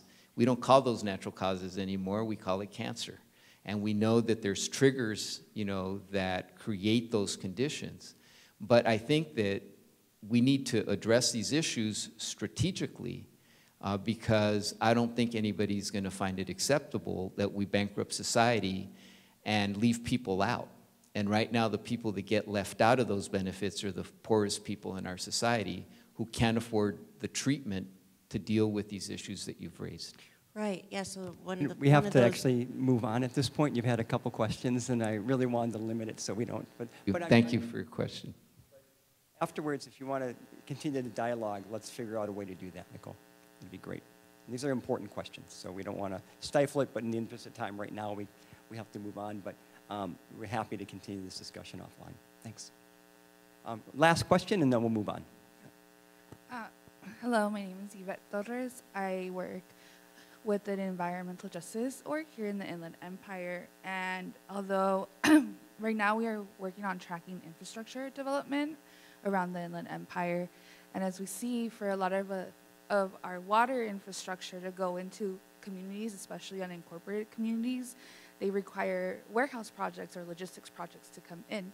And as you were talking about the Delta and water prices increasing and also climate change and infrastructure, seeing that infrastructure is such a big issue here in the Inland Empire to even get water to community in the first place, I'm just wondering what are some conversations or research or next steps folks are taking at the water district level for that to come, where we see logistics maybe using more of the cleaner water and communities don't even have access to water here, mostly in unincorporated areas. That's a very good question. That's why Metropolitan in February launched our Climate Adaptation Master Plan. What we believe is that our resource strategies have to dovetail to what the local agencies are doing. And then we also need to find a way to deal on a more general basis with the affordability question. I think that there's a commitment on the part of our board and our general manager, Adel Haji Khalil, that no matter what we do, we can't leave people behind. That if we're going to have strict standards and we're going to expect everybody to comply, that there be hope for those people that live in the poorest communities of California, that there is a plan to bring them that technology so that they can have safe drinking water. I think in terms of reliability, our sales are down. And so you have to ask, what happens with that water that people are not buying? Well, a lot of that water is ending up in our reservoirs where it becomes an asset. And so one of the things that I think our climate adaptation planning will contemplate, water is, I think, a more tangible, fungible substance than carbon. And if our agencies were getting credit for the portion of that water that's stored and allowed to transact it to areas that don't have it, there could be multiple benefits where Metropolitan can generate some revenue for storing that water, the agencies can generate revenue from selling it, and those receiving it can also sell it to their customers and raise revenue in a way that we haven't raised revenue before. I'm not saying that's the answer.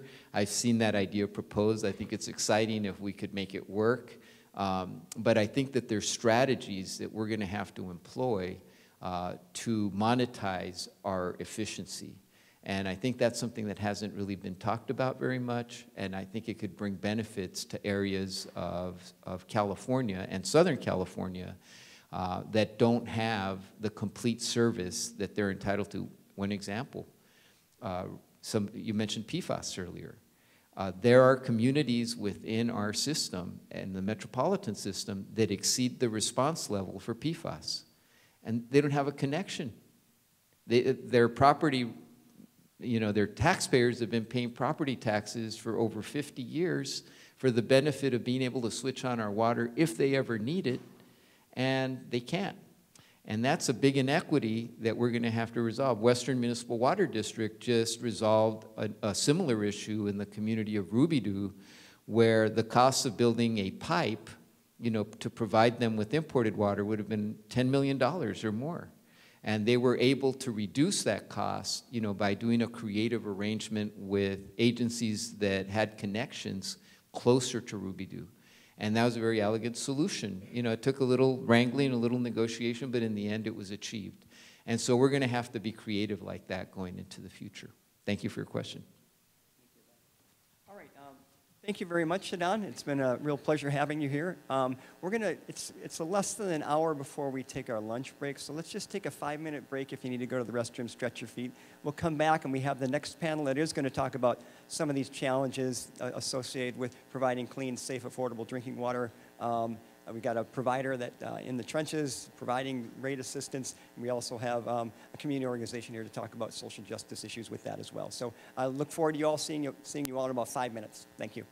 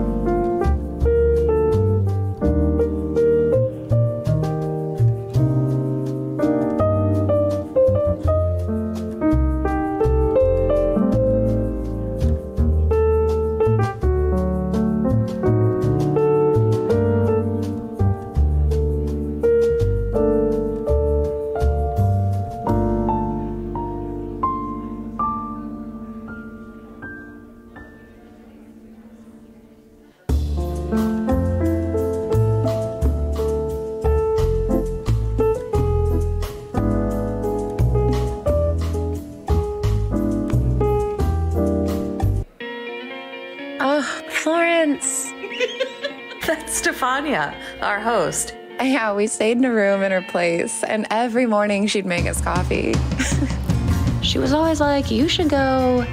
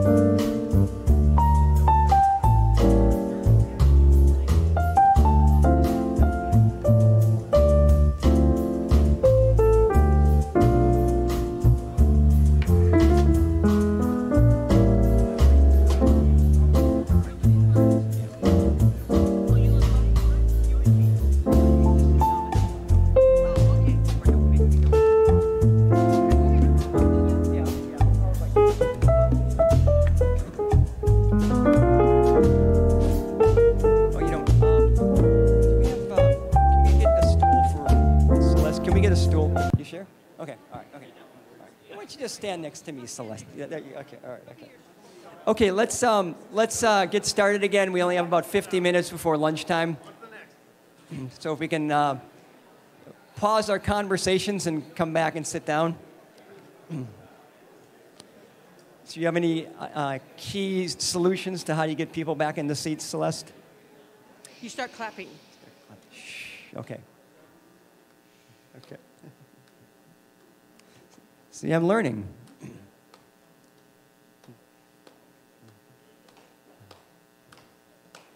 All right, oh, I like this.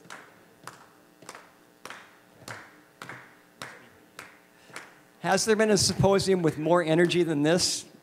No, no. Thank you, Celeste. Okay, so the final panel, and it's will be on experiences, challenges, and perspectives. The moderator for this session, we're fortunate to have Celeste Cantu.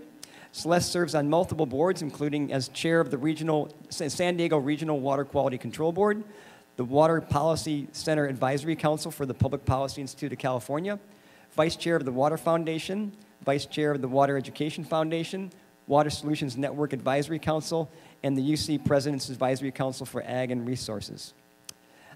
Prior to Ms. Cantu served as general manager of the Santa Ana Watershed Project Authority, and prior to that, she served as executive director for the California State Water Resources Control Board.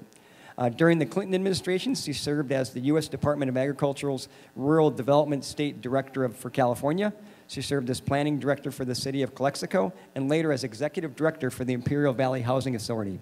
She holds a bachelor's degree from Yale in urban planning and policy, and a master's degree in public administration from Harvard's Kennedy School of Government. And for anyone who in need of gardening help, Celeste is a master gardener in Riverside County. So please welcome Celeste Cantu. Thank you, Kurt. Thank you. Well, we have a scintillating, dynamic panel group for you today to keep you entertained and your minds going before we have lunch, which is not the most coveted position to be in right before lunch. I'm going to save some time by not introducing everybody. Their good bios are in your packet, so you can read all about them, and you should do that because all of these people are going somewhere, not just exactly where they are right now. So what we're going to do is talk about the implementation of all the things you heard about earlier today in real life, what it means on the ground in terms of implementation if you're a water district, if you're a community member, if you're a community advocate, and what the impacts will be. So this is where the rubber meets the road. So we have agreed on 4 questions that will start our conversation. And this is not going to be stand-up presentations. This is a conversation that would help us process everything that we learned today. So this question is for all four of you. Given that a significant percentage of our community members, and estimated really at 34% of those earning less than 200% of the median income, confront a choice every month between food, shelter, medicine, and other essentials like utilities today. When, where, and how, as in what delivery structure, and we're talking about 218 reform, subsidies from the federal state government, rate subsidies, rate design, which I think has a lot to do with all this. Where do you see those funds coming from to help you make ends meet and to help our ratepayers make ends meet? So, Greg, I'll start with you as the largest water district at the table. Thanks, Celeste and esteemed colleagues. That's a tough question. As you could see from the first panel and all the data and information that was presented, and we appreciated UC Riverside with our affordability study and looking at delinquencies and what we can do to better improve. We all believe in the human right to water. I think it's important in that regard. And you can see from the data and the information, there's quite a dichotomy. The majority of the community water systems, the larger ones, most of us have budget-based rates, tiered rates, et cetera. So when we look at things, we're looking at across the board in that regard. So affordability, even from a operation and maintenance of a water district, we're continuously having challenges ourselves. You saw that costs are increasing. Chair Ortega, Vice Chair Diadamo, everybody recognized that, there's constant pressures against all of us. And, what I can remember from third grade, water is one of the most important things. You can't survive, more than 3 days without water. So at least that's what I remember from third grade. And so, we look at that, and so it's an essential service. One of the things we've done, and our board has elected to do, and the staff, to help with the low income, with the rate assistance, we have a rate assistance for residents of Elsinore Valley. We call it the RARE program. And as was mentioned, Prop 218, you're restricted from using revenue rates or ratepayer rates to do other things. We're lucky to have cell tower leases and other forms of revenue where we can offer up right now up to about $30 a month to help our customers, our low-income customers who qualify, to offset that impact. Right now, about 70% of our low-income customers take advantage of that program, and there's a variety of reasons. I think some good questions related to the data that was presented earlier. Data is data, but sometimes you got to really get into the field and see what's going on the ground and what water districts experience every day. And we've been working closely with Monica and her team. We offer, having folks come in to our water district. We've assisted in over $250,000 for our low-income rate assistance, our low-income customers to do that. So it was mentioned about Prop 218. I think that was mentioned. We are, like I said, restricted. It's by law. And I want to make sure that people understand that Prop 218 is not the enemy. It was put in place to protect agencies from overcharging. We only charge for what we provide. We don't make a profit as a municipal water agency. We pay what we need to do, debt covenants, et cetera, et cetera. It's very complicated, but we don't make any profit. So we only charge for the rates or for the services and the cost of goods that's provided. So, and that's by law. And that's a good thing because otherwise, and you've probably seen it, agencies have overcharged or have not done an actual analysis of why rates are charged a certain way, and it's very arbitrary. So that actually protects you, all of you out there who get a water service from a municipal provider. So I think that's what I'll cover at this point.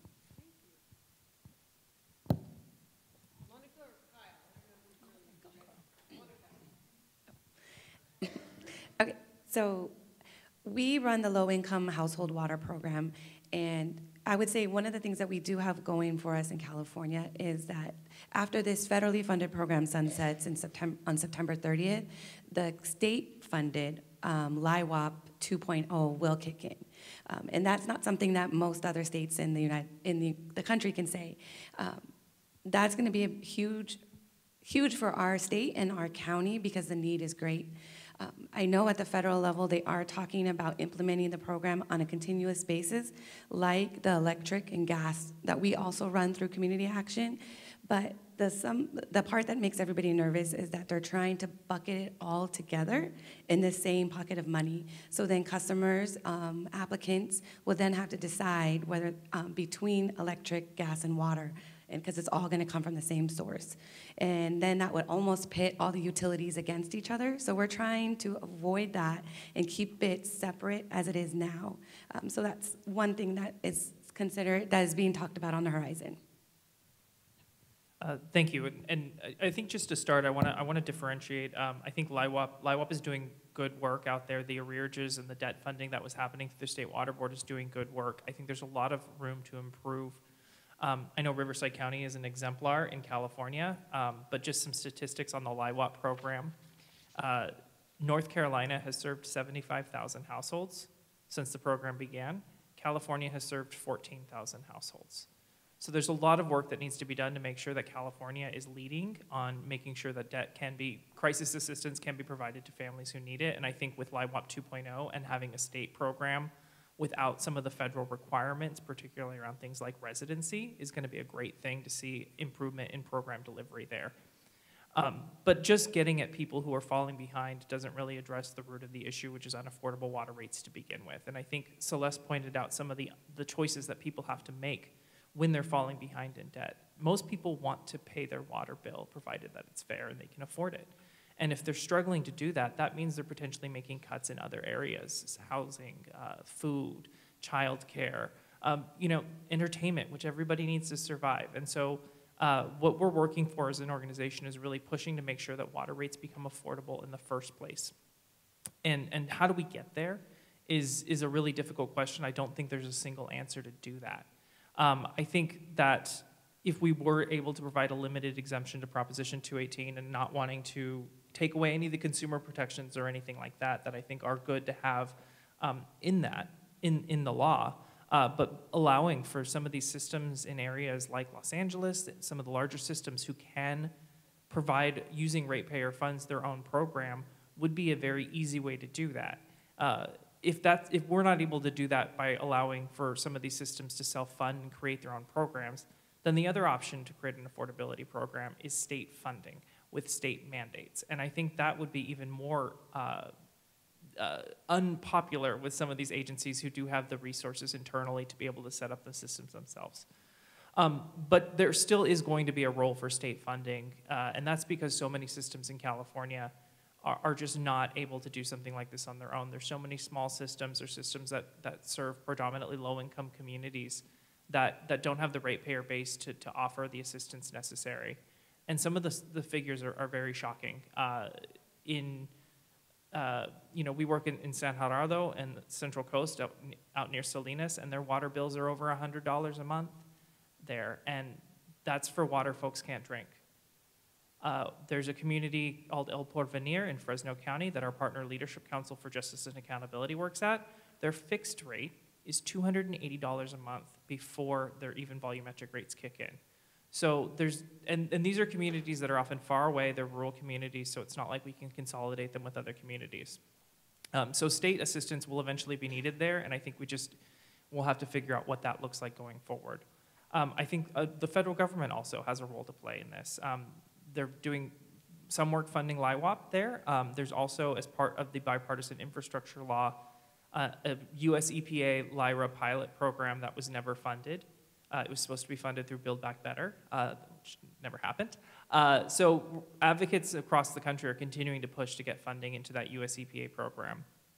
And then finally, I just want to mention infrastructure and how important it is to continue to have infrastructure funding, which lowers the cost of projects needed to make water safe. In California, we're lucky to have the SAFER program that Dee Dee mentioned to be able to get operations and maintenance funding in so that when we're building projects, we're not raising rates so high that the community can't afford to run the system anymore. That's not everywhere, and our California program only lasts until 2030, and the funding is not ideal. So making sure we think about how we do infrastructure funding, not only having regular rounds of infrastructure funding but expanding what that funding can be used for to make sure that it's not impacting affordability is important, so that we're not forcing families and communities to choose between water that's affordable or water that's safe. Thank you, Celeste, and thank you, UCR, for having me here. For Lake Hemet, and by the way, has anybody been up to Lake Hemet? Know where it's at? All right, we got a few. It's a beautiful place. I'm blessed to have grown up in our service area since the 70s, and Lake Hemet really is a gem. But for our customers, the majority of them are in a DAC, and I would have lost some money pre-pandemic if I had to guess how many people or services would have been delinquent. And we're prepared for the worst, but I was incredibly surprised that about 1% through COVID, with the moratorium on shutting off services, less than 1% of the services ended up being delinquent. And I'll follow that up with the compliment to the state, not only for the COVID arrearages, but for LIWAP and the CAP. They've made it so streamlined to get that money back to us. COVID arrearages were about $200,000. LIWAP last year was about 30, and it's increasing already this year. We're over $20,000, and it's been incredibly simple for our staff to implement. At first, when rate assistance was being discussed, I don't know, 10 years ago, I was concerned that we as a district were going to have to get into income evaluation and where that poverty level was at. But because of CAP and the states and their program, it's made it incredibly simple for us. So I hope that continues. I hope that extension is approved, because that's been great for us. For us as a water agency, our end is we got to lower our costs. We got to keep our costs as low as possible. It's kind of timely. I'm going to our board this afternoon with our budget for the next year, and that's going to always be on the minds of our board members. My mom lives in our service area. My son does. My grandkids, my friends that I know about. So they hold us to account when we aren't doing our job. And thankfully, I think we are. But there's always better ways for us to do that, and we're looking forward to it. So thank you. The Inland Empire, particularly this area, is particularly rich with water resources, and we have the God-given groundwater. And we've benefited from the most sophisticated professional water managers in California to make sure they plan for the future, and all of that shows today. When we look into the future, we know that the pressures for the cost of water are going to be enormous. Climate change is going to require tremendous adaptation, and none of that is inexpensive. It is all incredibly expensive. Cost of chemicals is going up. We had a shortage of chlorine this last year, which I never thought we would see that. Cost of regulation is going up as science gives us more windows and we understand more about what's in the water and how it affects our health. There will be continued increase in regulatory guidelines that help us meet those rates. So we just discussed what we're seeing today, and a lot of what we heard this morning was about what we're seeing today. But looking into the future, factoring in all of those pressures, how do you think water districts and the communities that they serve will manage with these increased costs? And I guess we'll start with Greg again. Thanks, Celeste. I think, you saw the data. Again, we're coming out of an entire world pandemic. And that is disrupted. It kind of alludes to the item that Celeste mentioned, the chemicals. Who would have thought that we'd be almost fighting and horse trading over chlorine, which is so essential to the disinfection process that we use for water and even in the wastewater systems. So it's like anything else. We're going to continue to see rising costs. That's just the reality of it. Similar to what Mike was saying too. We look at cutting everything. So when I saw increases, and we saw, and I commend the staff. They do the Herculean effort of looking at it. They look at in the board. They look at what can we do to offset these 20-30% increase in chemical costs and supply costs. We got backlogs in electrical systems for construction projects. We're seeing 30-40% increases in our construction projects alone, based on the economics and well, we have a whole bunch of economic folks here and stuff, is when you infuse trillions of dollars into an economy, you know, the result is inflation and other things that come up and prices go up, supply and demand. We at Elsinore Valley, we have about $500 million in capital projects. We have an expansion of our regional wastewater plant. We have to, we're upgrading our Canyon Lake water treatment plant. And, oh, by the way, it's the only surface water body in the state of California, yay for us, that has PFAS in it. So we have to add additional treatment because of PFAS. And so we're seeing all these, you know, so $500 million add 40% to that, just because of the you know, what's going on in the supply chain, things that we have no control over. And I bring up PFAS, and, oh, we haven't talked about microplastics yet. But, you know, Vice Chair Diadamo had mentioned those things, and so we have to deal with it. And so we do push back a little bit in the fact that when you look at these regulations, asking, and we all want, health and safety of our water and our wastewater systems for the environmental impacts, that is our #1 priority. Every water manager will tell you that. And so we look at it, but the reality is we can't get to zero. And there's a lot of stresses for us to get to zero. We didn't cause PFAS. We have to treat it. So, you know, no offense in a regards to various folks, we didn't cause it. If we caused it, yeah, you know, hold us accountable. But the PFAS and all these things, we don't put it in our water system. It comes from so many other sources, but we're an easy target for the regulators and others to say, you treat it. Well, we're treating it, 30%, 40% increases to our construction costs, chemical, that's a rate increase. And so we want to provide safe, healthy, affordable water, but we also have all those pressures that everybody else is seeing. 30% increases in our electric rates. I don't. Any SCE folks in the audience? Frustrating because, you know, we're forced to pay that, and we're very energy intensive. To treat water and wastewater takes a lot of energy in order to provide you all, our customers, safe, healthy water, and that's some of the realities of it all. So, and again, but I do want to thank the State Water Board and the federal government and others, because we do get low interest loans. We do get some grants to help offset these costs. And I have a great staff that scours every opportunity to get free money or very low money. Just those low interest loans often saves our customers $70 million over the life of those loans compared to if I had to go out on the private market, just that percentage rate. So, so I did want to commend that in that regard. So yes, your rates are going up. What are you going to do about it, Monica? How are you going to help people make ends meet in the future? I think I'm going to turn it back on everybody else, though, especially the water districts, and really ask for systems, that we really need systems in place. LIWAP is new, and I think, to Kyle's point, millions of dollars are at risk of being left on the table in California, not in Riverside County, but every other county, because of the fact that there wasn't systems in place to easily communicate with the water districts. Everything's very decentralized, so information is hard to get to the right people that we need to actually implement these type of assistance programs. The need is there. There's no doubt about that. And I think a lot of the communities that get overlooked is our senior population. They are on fixed incomes, those with disability. When these increases happen, they have nowhere to pull from. And climate change is going to be the most affected in these communities as well, because they're less resilient to these type of changes, increases, gas, electric, everything's going up at the same time, and there's nowhere to pull from except for the little bit of money that they have on the side for food, for rent, for the gas. But food, gas, everything else is going up. So it's a huge hurdle for a lot of our communities.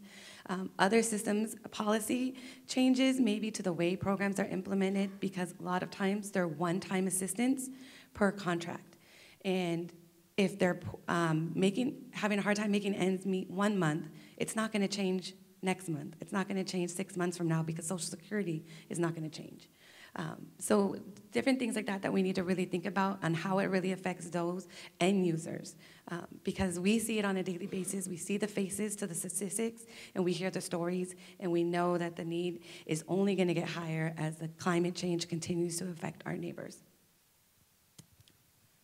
Yeah, I think I definitely sympathize with the challenge that water managers have to go through with, particularly with emerging contaminants that are industrial in nature, like PFAS. And that one's really tough. And thankfully, the Attorney General did sue 3M about that, and so hopefully they will be able to hold them accountable for the impacts. And I think a few things.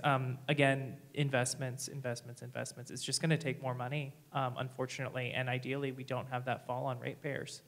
And that's going to take action from the federal government to do something about this. And it should be a priority. We should as a nation prioritize maintaining the system that many of us come to expect, which is affordable water that we can drink out of our tap. And as we work to continue not only to bring that to so many people who haven't had that, but to preserve that in the face of contamination and climate change, it's going to take a group effort there. And then finally, I'd like to look into why are we letting these companies put chemicals into consumer products in the first place that we're finding out decades down the line are causing cancer and ending up everywhere.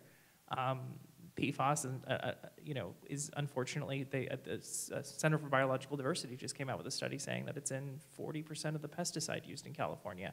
So that's probably going to be a real big problem in the groundwater basins that we're working in the agricultural areas of the state. And it's unfortunate that yet again the low-income communities of color are on the front lines are facing these impacts while folks were able to market and sell these products for decades. And maybe they'll be held accountable, but it's not going to be to the extent they should be. Well, the simple answer is yes. Our costs are going to increase. I think since our last symposium here in 2019, CPI in Riverside went up 23% just since then, and that's across the board. Our capital projects really have tripled. Our pipeline replacement projects, even rather mundane projects such as that, have tripled in price and the per unit foot cost to us. It's caused us to restructure how we configure those pipeline replacements. We tend to defer some of those until they really have a demonstrated need.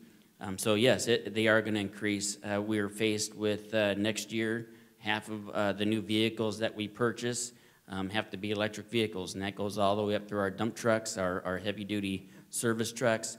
The studies show that they're going to be cheaper for us, but I think there's still a part of me at least that says I hope that's the case, but we'll wait to be the final deciding factor on that. Development, as the demand in our system continues to increase, the lower costs of water have already been developed, are already being implemented. So every drop of water that we have to go look for now is going to tend to be the higher cost of water. So we're looking at ways where we're trying to shift that risk onto new developers, at least in our service area. But those are all factors, in addition to what's already been said, that's going to definitely increase the cost going forward. So if there was a silver lining to the whole COVID epidemic, it was we saw unprecedented public investments from the federal government and also from the state government. Investments not only for large infrastructure projects that benefited water districts, and some of that is yet to be implemented, but also to direct payments to people who really needed that money. We're probably not going to see that going forward. So this crisis that we see developing today, which is already documented, is going to get exacerbated. One of the ways, and we also know that historically we've really relied on the ratepayers in California to pay more than 80% of all of the cost of delivering water and wastewater. So we have to really stretch our minds to figure out, well, how are we going to finance this? Rates can't be the source exclusively going forward. Public investment, if we could keep it up, that would be just wonderful. But the costs are enormous and probably greater than what we can even imagine the federal and state public investments. So it really begs the question, how do we do everything we do differently in a way that would be more efficient, more preventive of pollution in the future, better housekeeping today? And one of the things that has been talked about that comes to mind, and I would like to know all of your opinion of this, is instead of the institutional designs of what we currently have of water districts that are in a large area, large region, which we have great examples of those here with Western Eastern IUA, and we have a lot of water districts that are situated to kind of concur with political boundaries. Maybe that's a really inefficient way to think about managing, water that is one of the most important elements, if not the most important, for our communities. And so an old idea, and an idea that is being returned to throughout the world, is looking at, instead of those little institutions, a large watershed-based perspective, so that you're looking first to see what water you can identify, keep clean, and keep flowing from high in the watershed all the way to the coast or to wherever it terminates. And secondarily look at imported water for a variety of reasons. This would require tremendous institutional redesign and a level of coordination that we see in some very special places. Here, for one, the Santa Ana watershed is one of the prime examples of this, definitely in California. But we have seen others come together and try to do the same thing. This would be pretty disruptive, but I think it's very promising. And given that we don't have any other solutions, maybe we should really look at it. So we're going to start with Greg again, sorry. How would you imagine if you were to operate your institution in the context of your larger watershed, the kind of coordination that it would take upstream and downstream?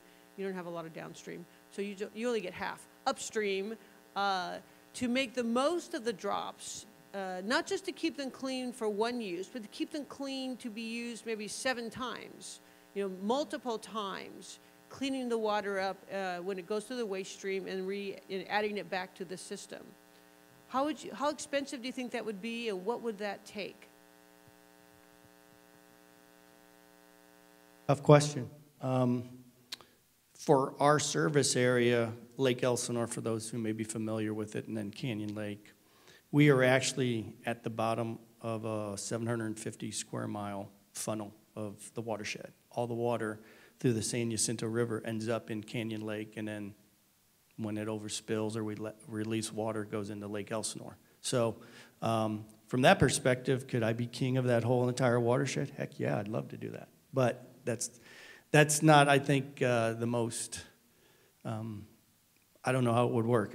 You mentioned SAPA, Santa Ana Watershed Protection Authority. Is that, yeah.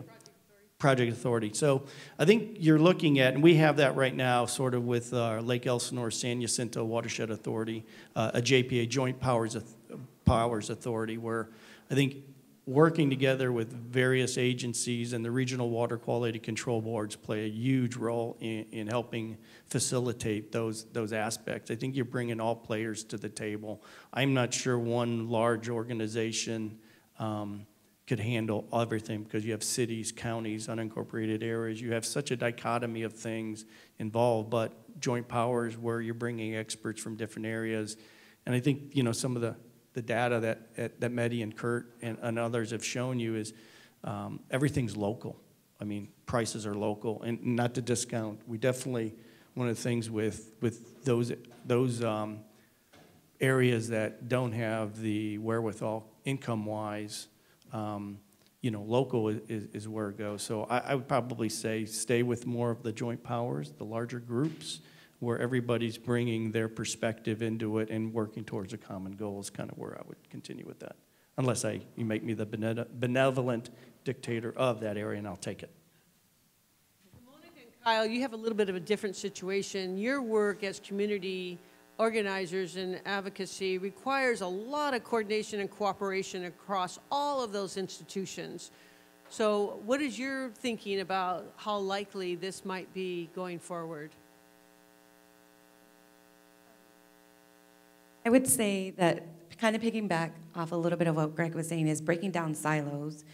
Being able to access water districts across the board instead of individually would be a huge difference in making sure these programs get implemented successfully, because it might do really well in Lake Elsinore or Lake Hemet, but then we're seeing in some of our smaller rural districts a hesitation to even participate in the program at all. So that all those customers are left out of assistance programs.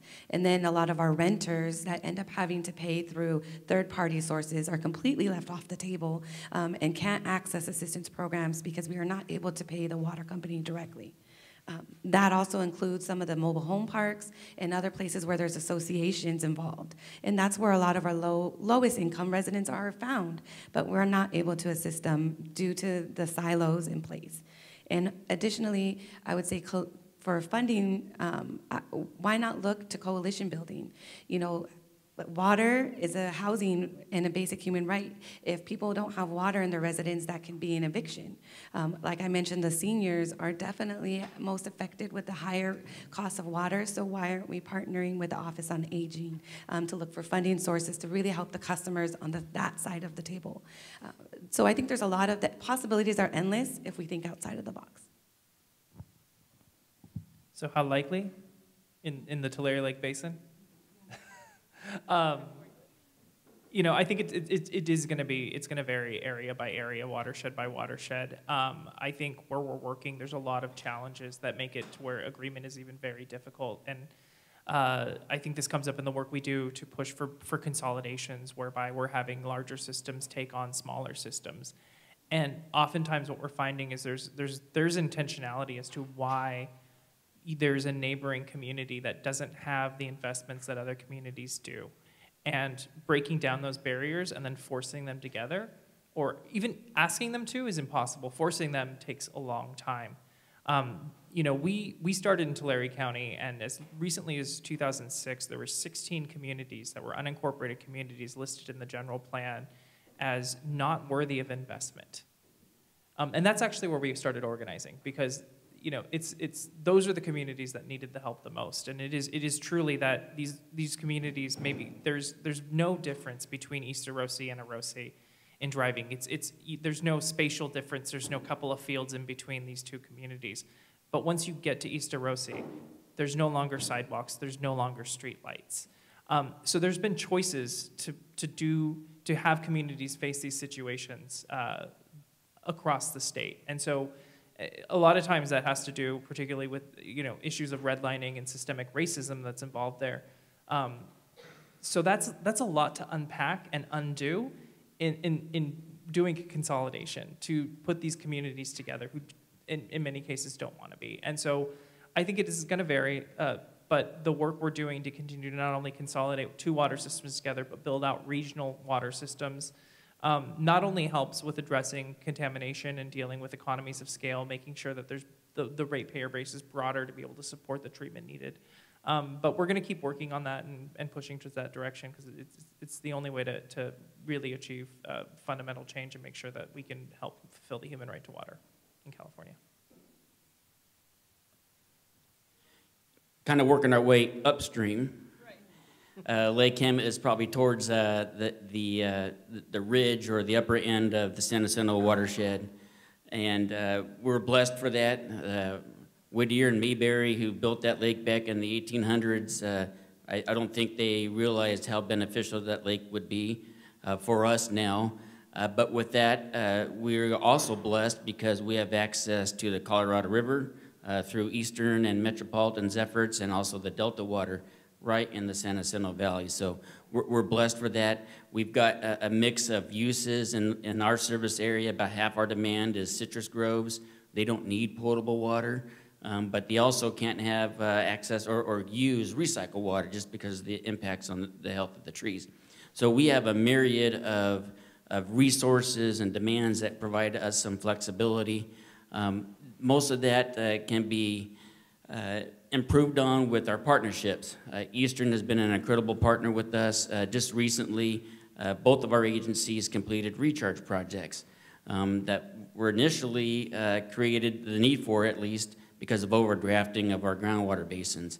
But with agencies, even as large as Metropolitan and Eastern, their flexibility is important because just this last month, with the rain and that we've had in the central and northern parts of the state, they reacted so fast. We're already recharging water earlier in the game than normal, and we're taking advantage of those recharge facilities that we have in place now.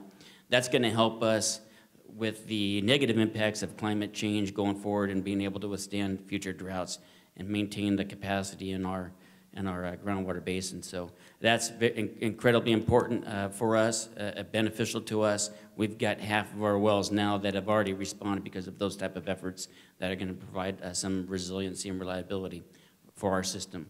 So those are things that we'll need to continue going forward, but those partnerships are incredibly beneficial. Thank you. We saw the pandemic quickly change our behavior on things that we never thought would change. We had a radical change of how we went about our businesses, where we did our shopping, and how we socialized, and that's just to name the top.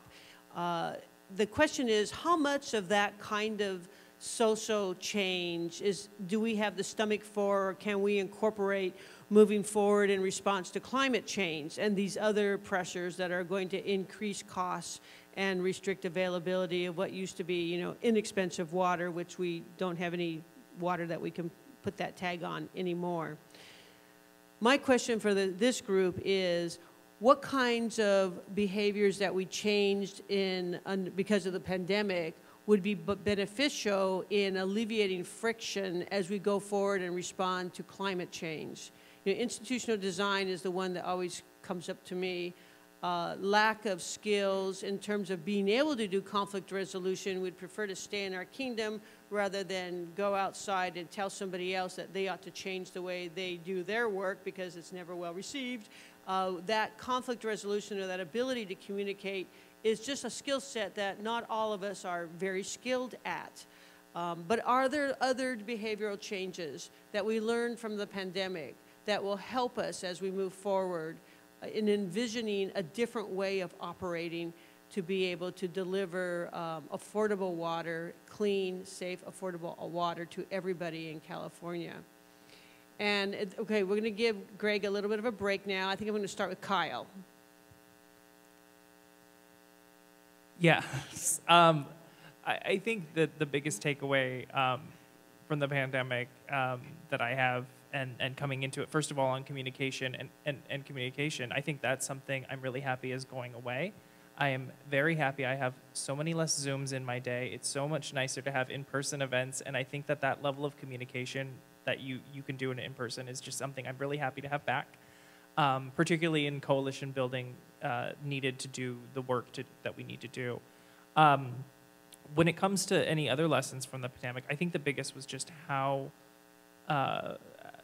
you know, when we worked to pass the human right to water over a decade ago, we've really been spent that time focusing on clean and safe water. And I think we had, you know, the AB 401 report come out there, and water affordability was kind of in the back of the mind, but not something we were focused on. And then when the pandemic came, and we saw that for folks, you know, your base level of protection was, you know, wash your hands for 20 seconds, sing a song. If people don't have the ability to do that, they don't have the water. If the water rates are so high that turning your water on 20 seconds at a time is too long, that's just not going to work to protect people. And so I think we've seen that affordable water is something that needs to be addressed in this country, that the levels of debt have just skyrocketed. They're still there.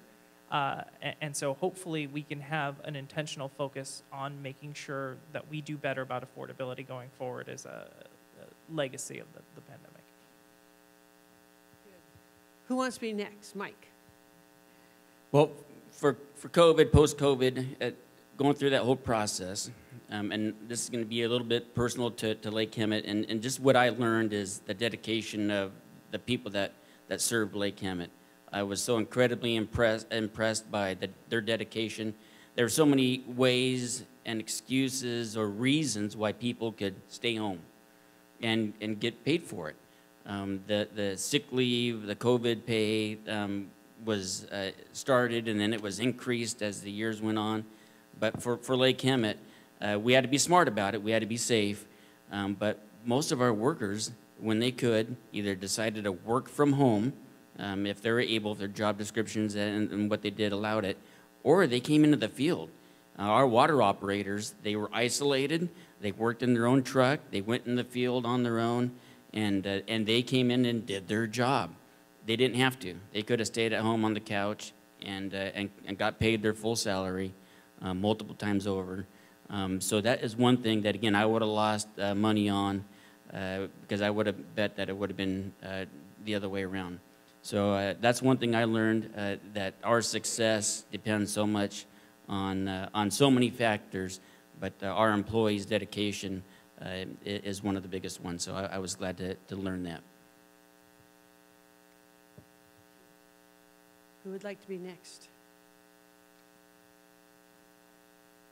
Are still seeing on the front lines the effects of the pandemic on a daily basis, especially the moratorium.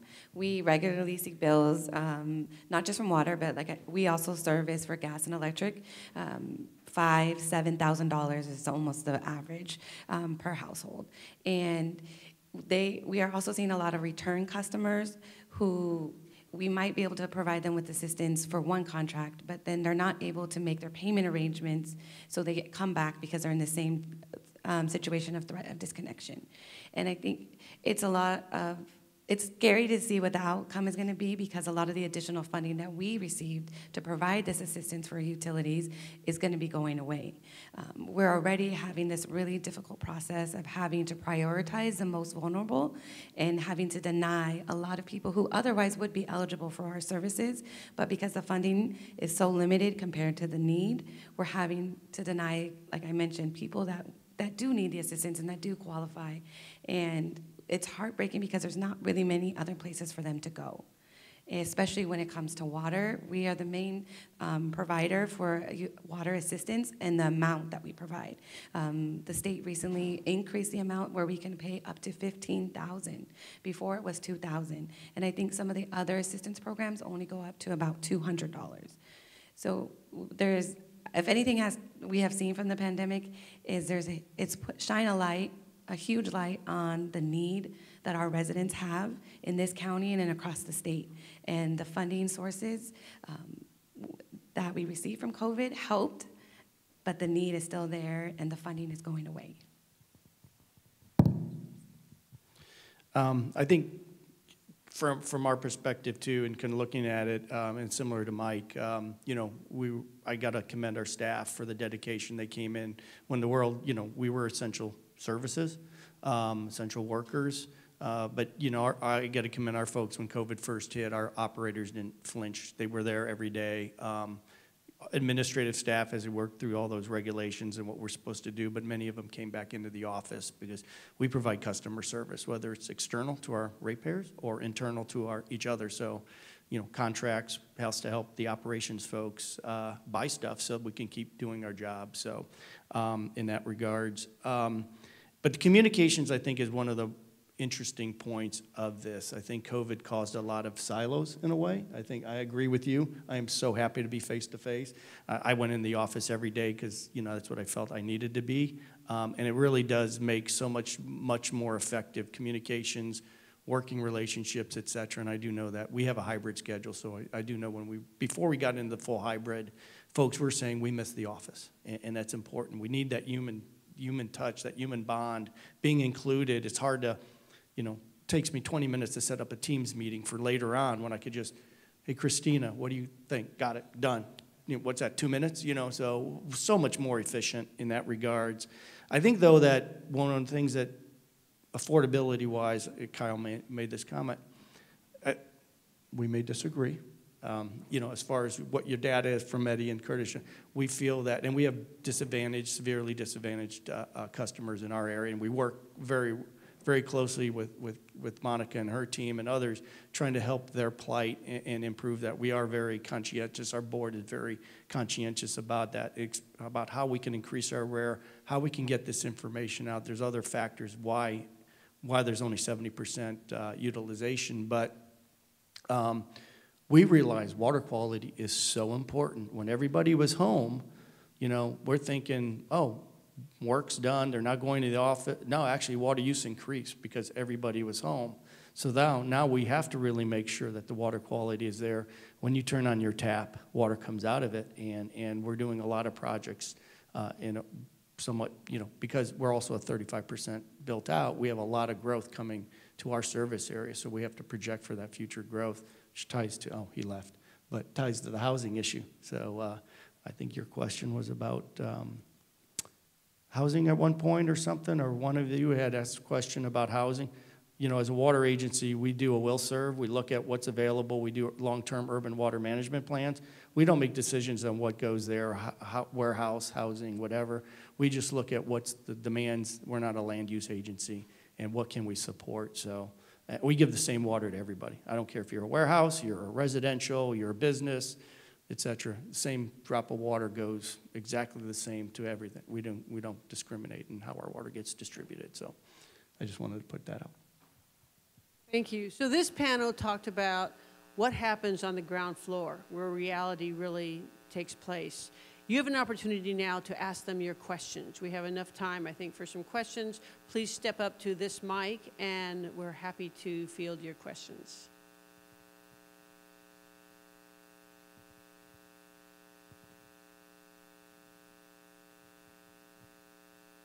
Paul Peschel, General Manager, High Desert Water District.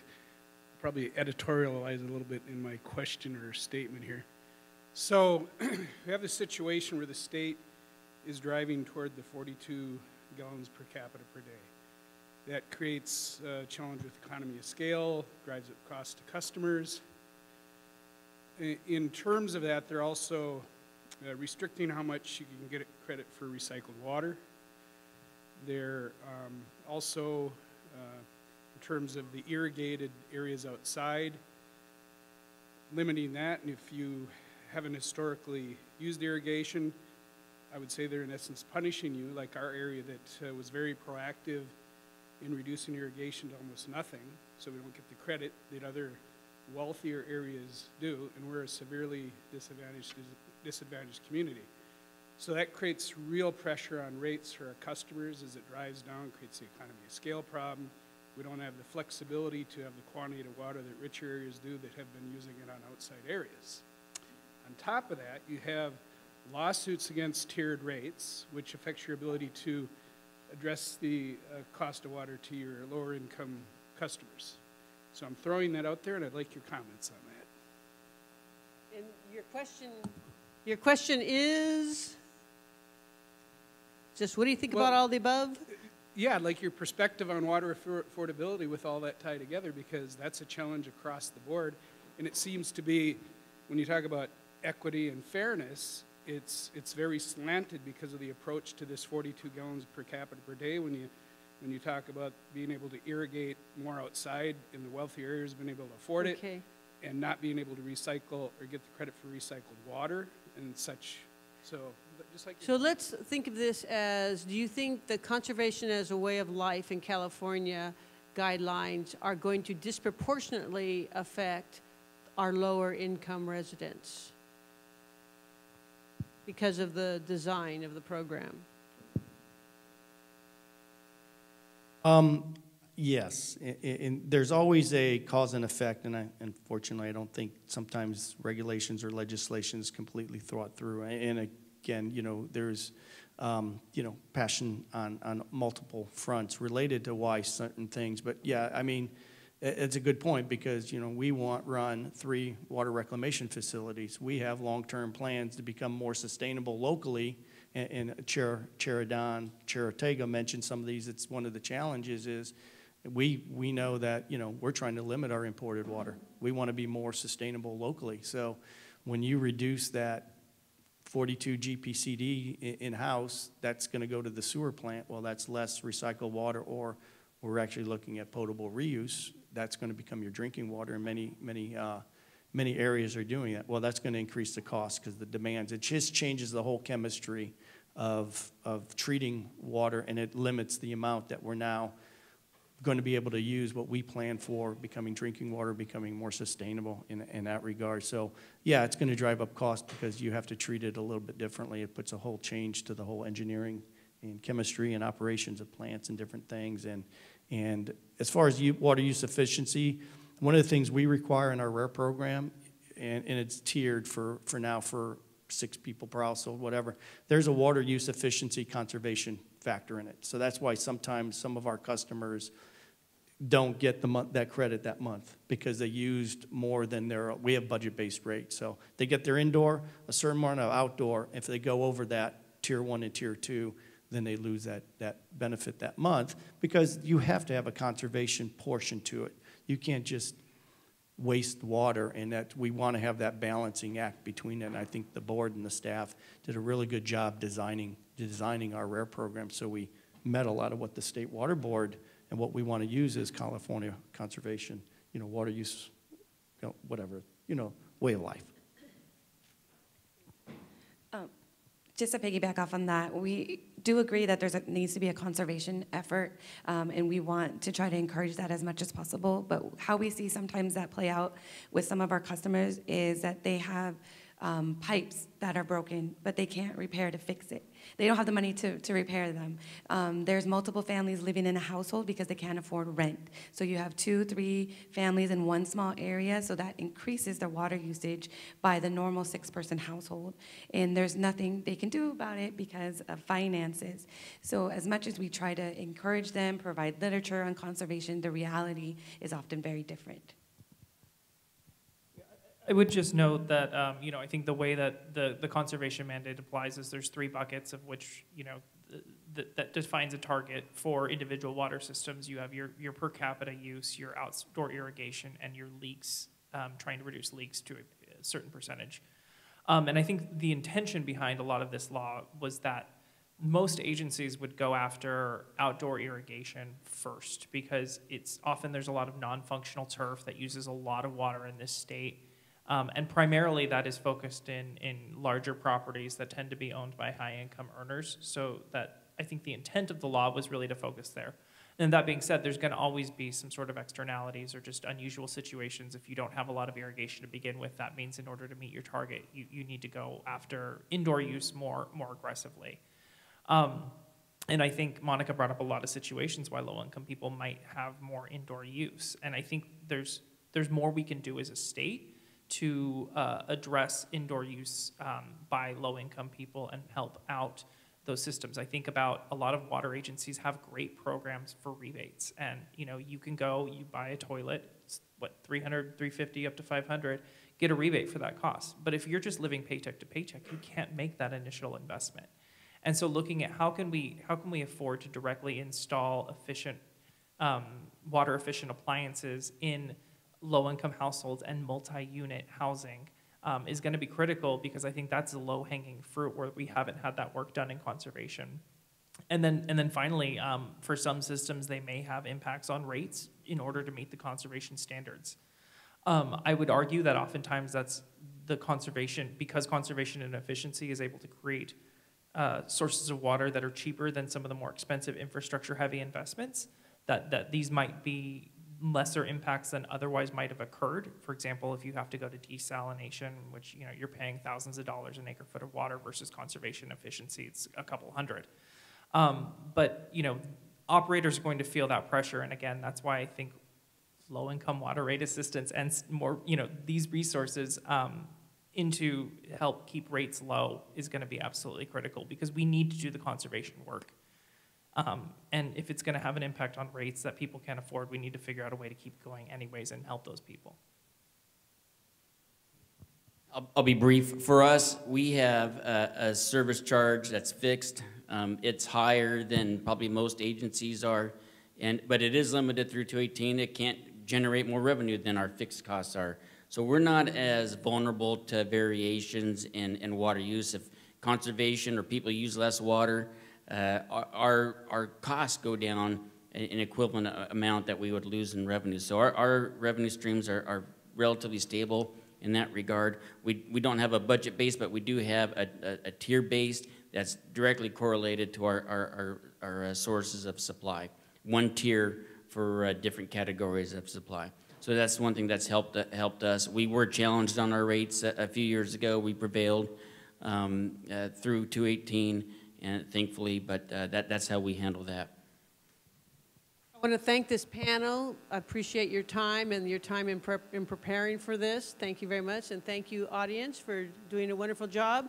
Thank you to Kurt and UC Riverside for keeping this conference going. I think it's really important to shine lights on this topic that is only going to exacerbate as we go down the road. At this point, Kurt, do you have any, do you want me to turn the mic over to you or just invite people to eat lunch?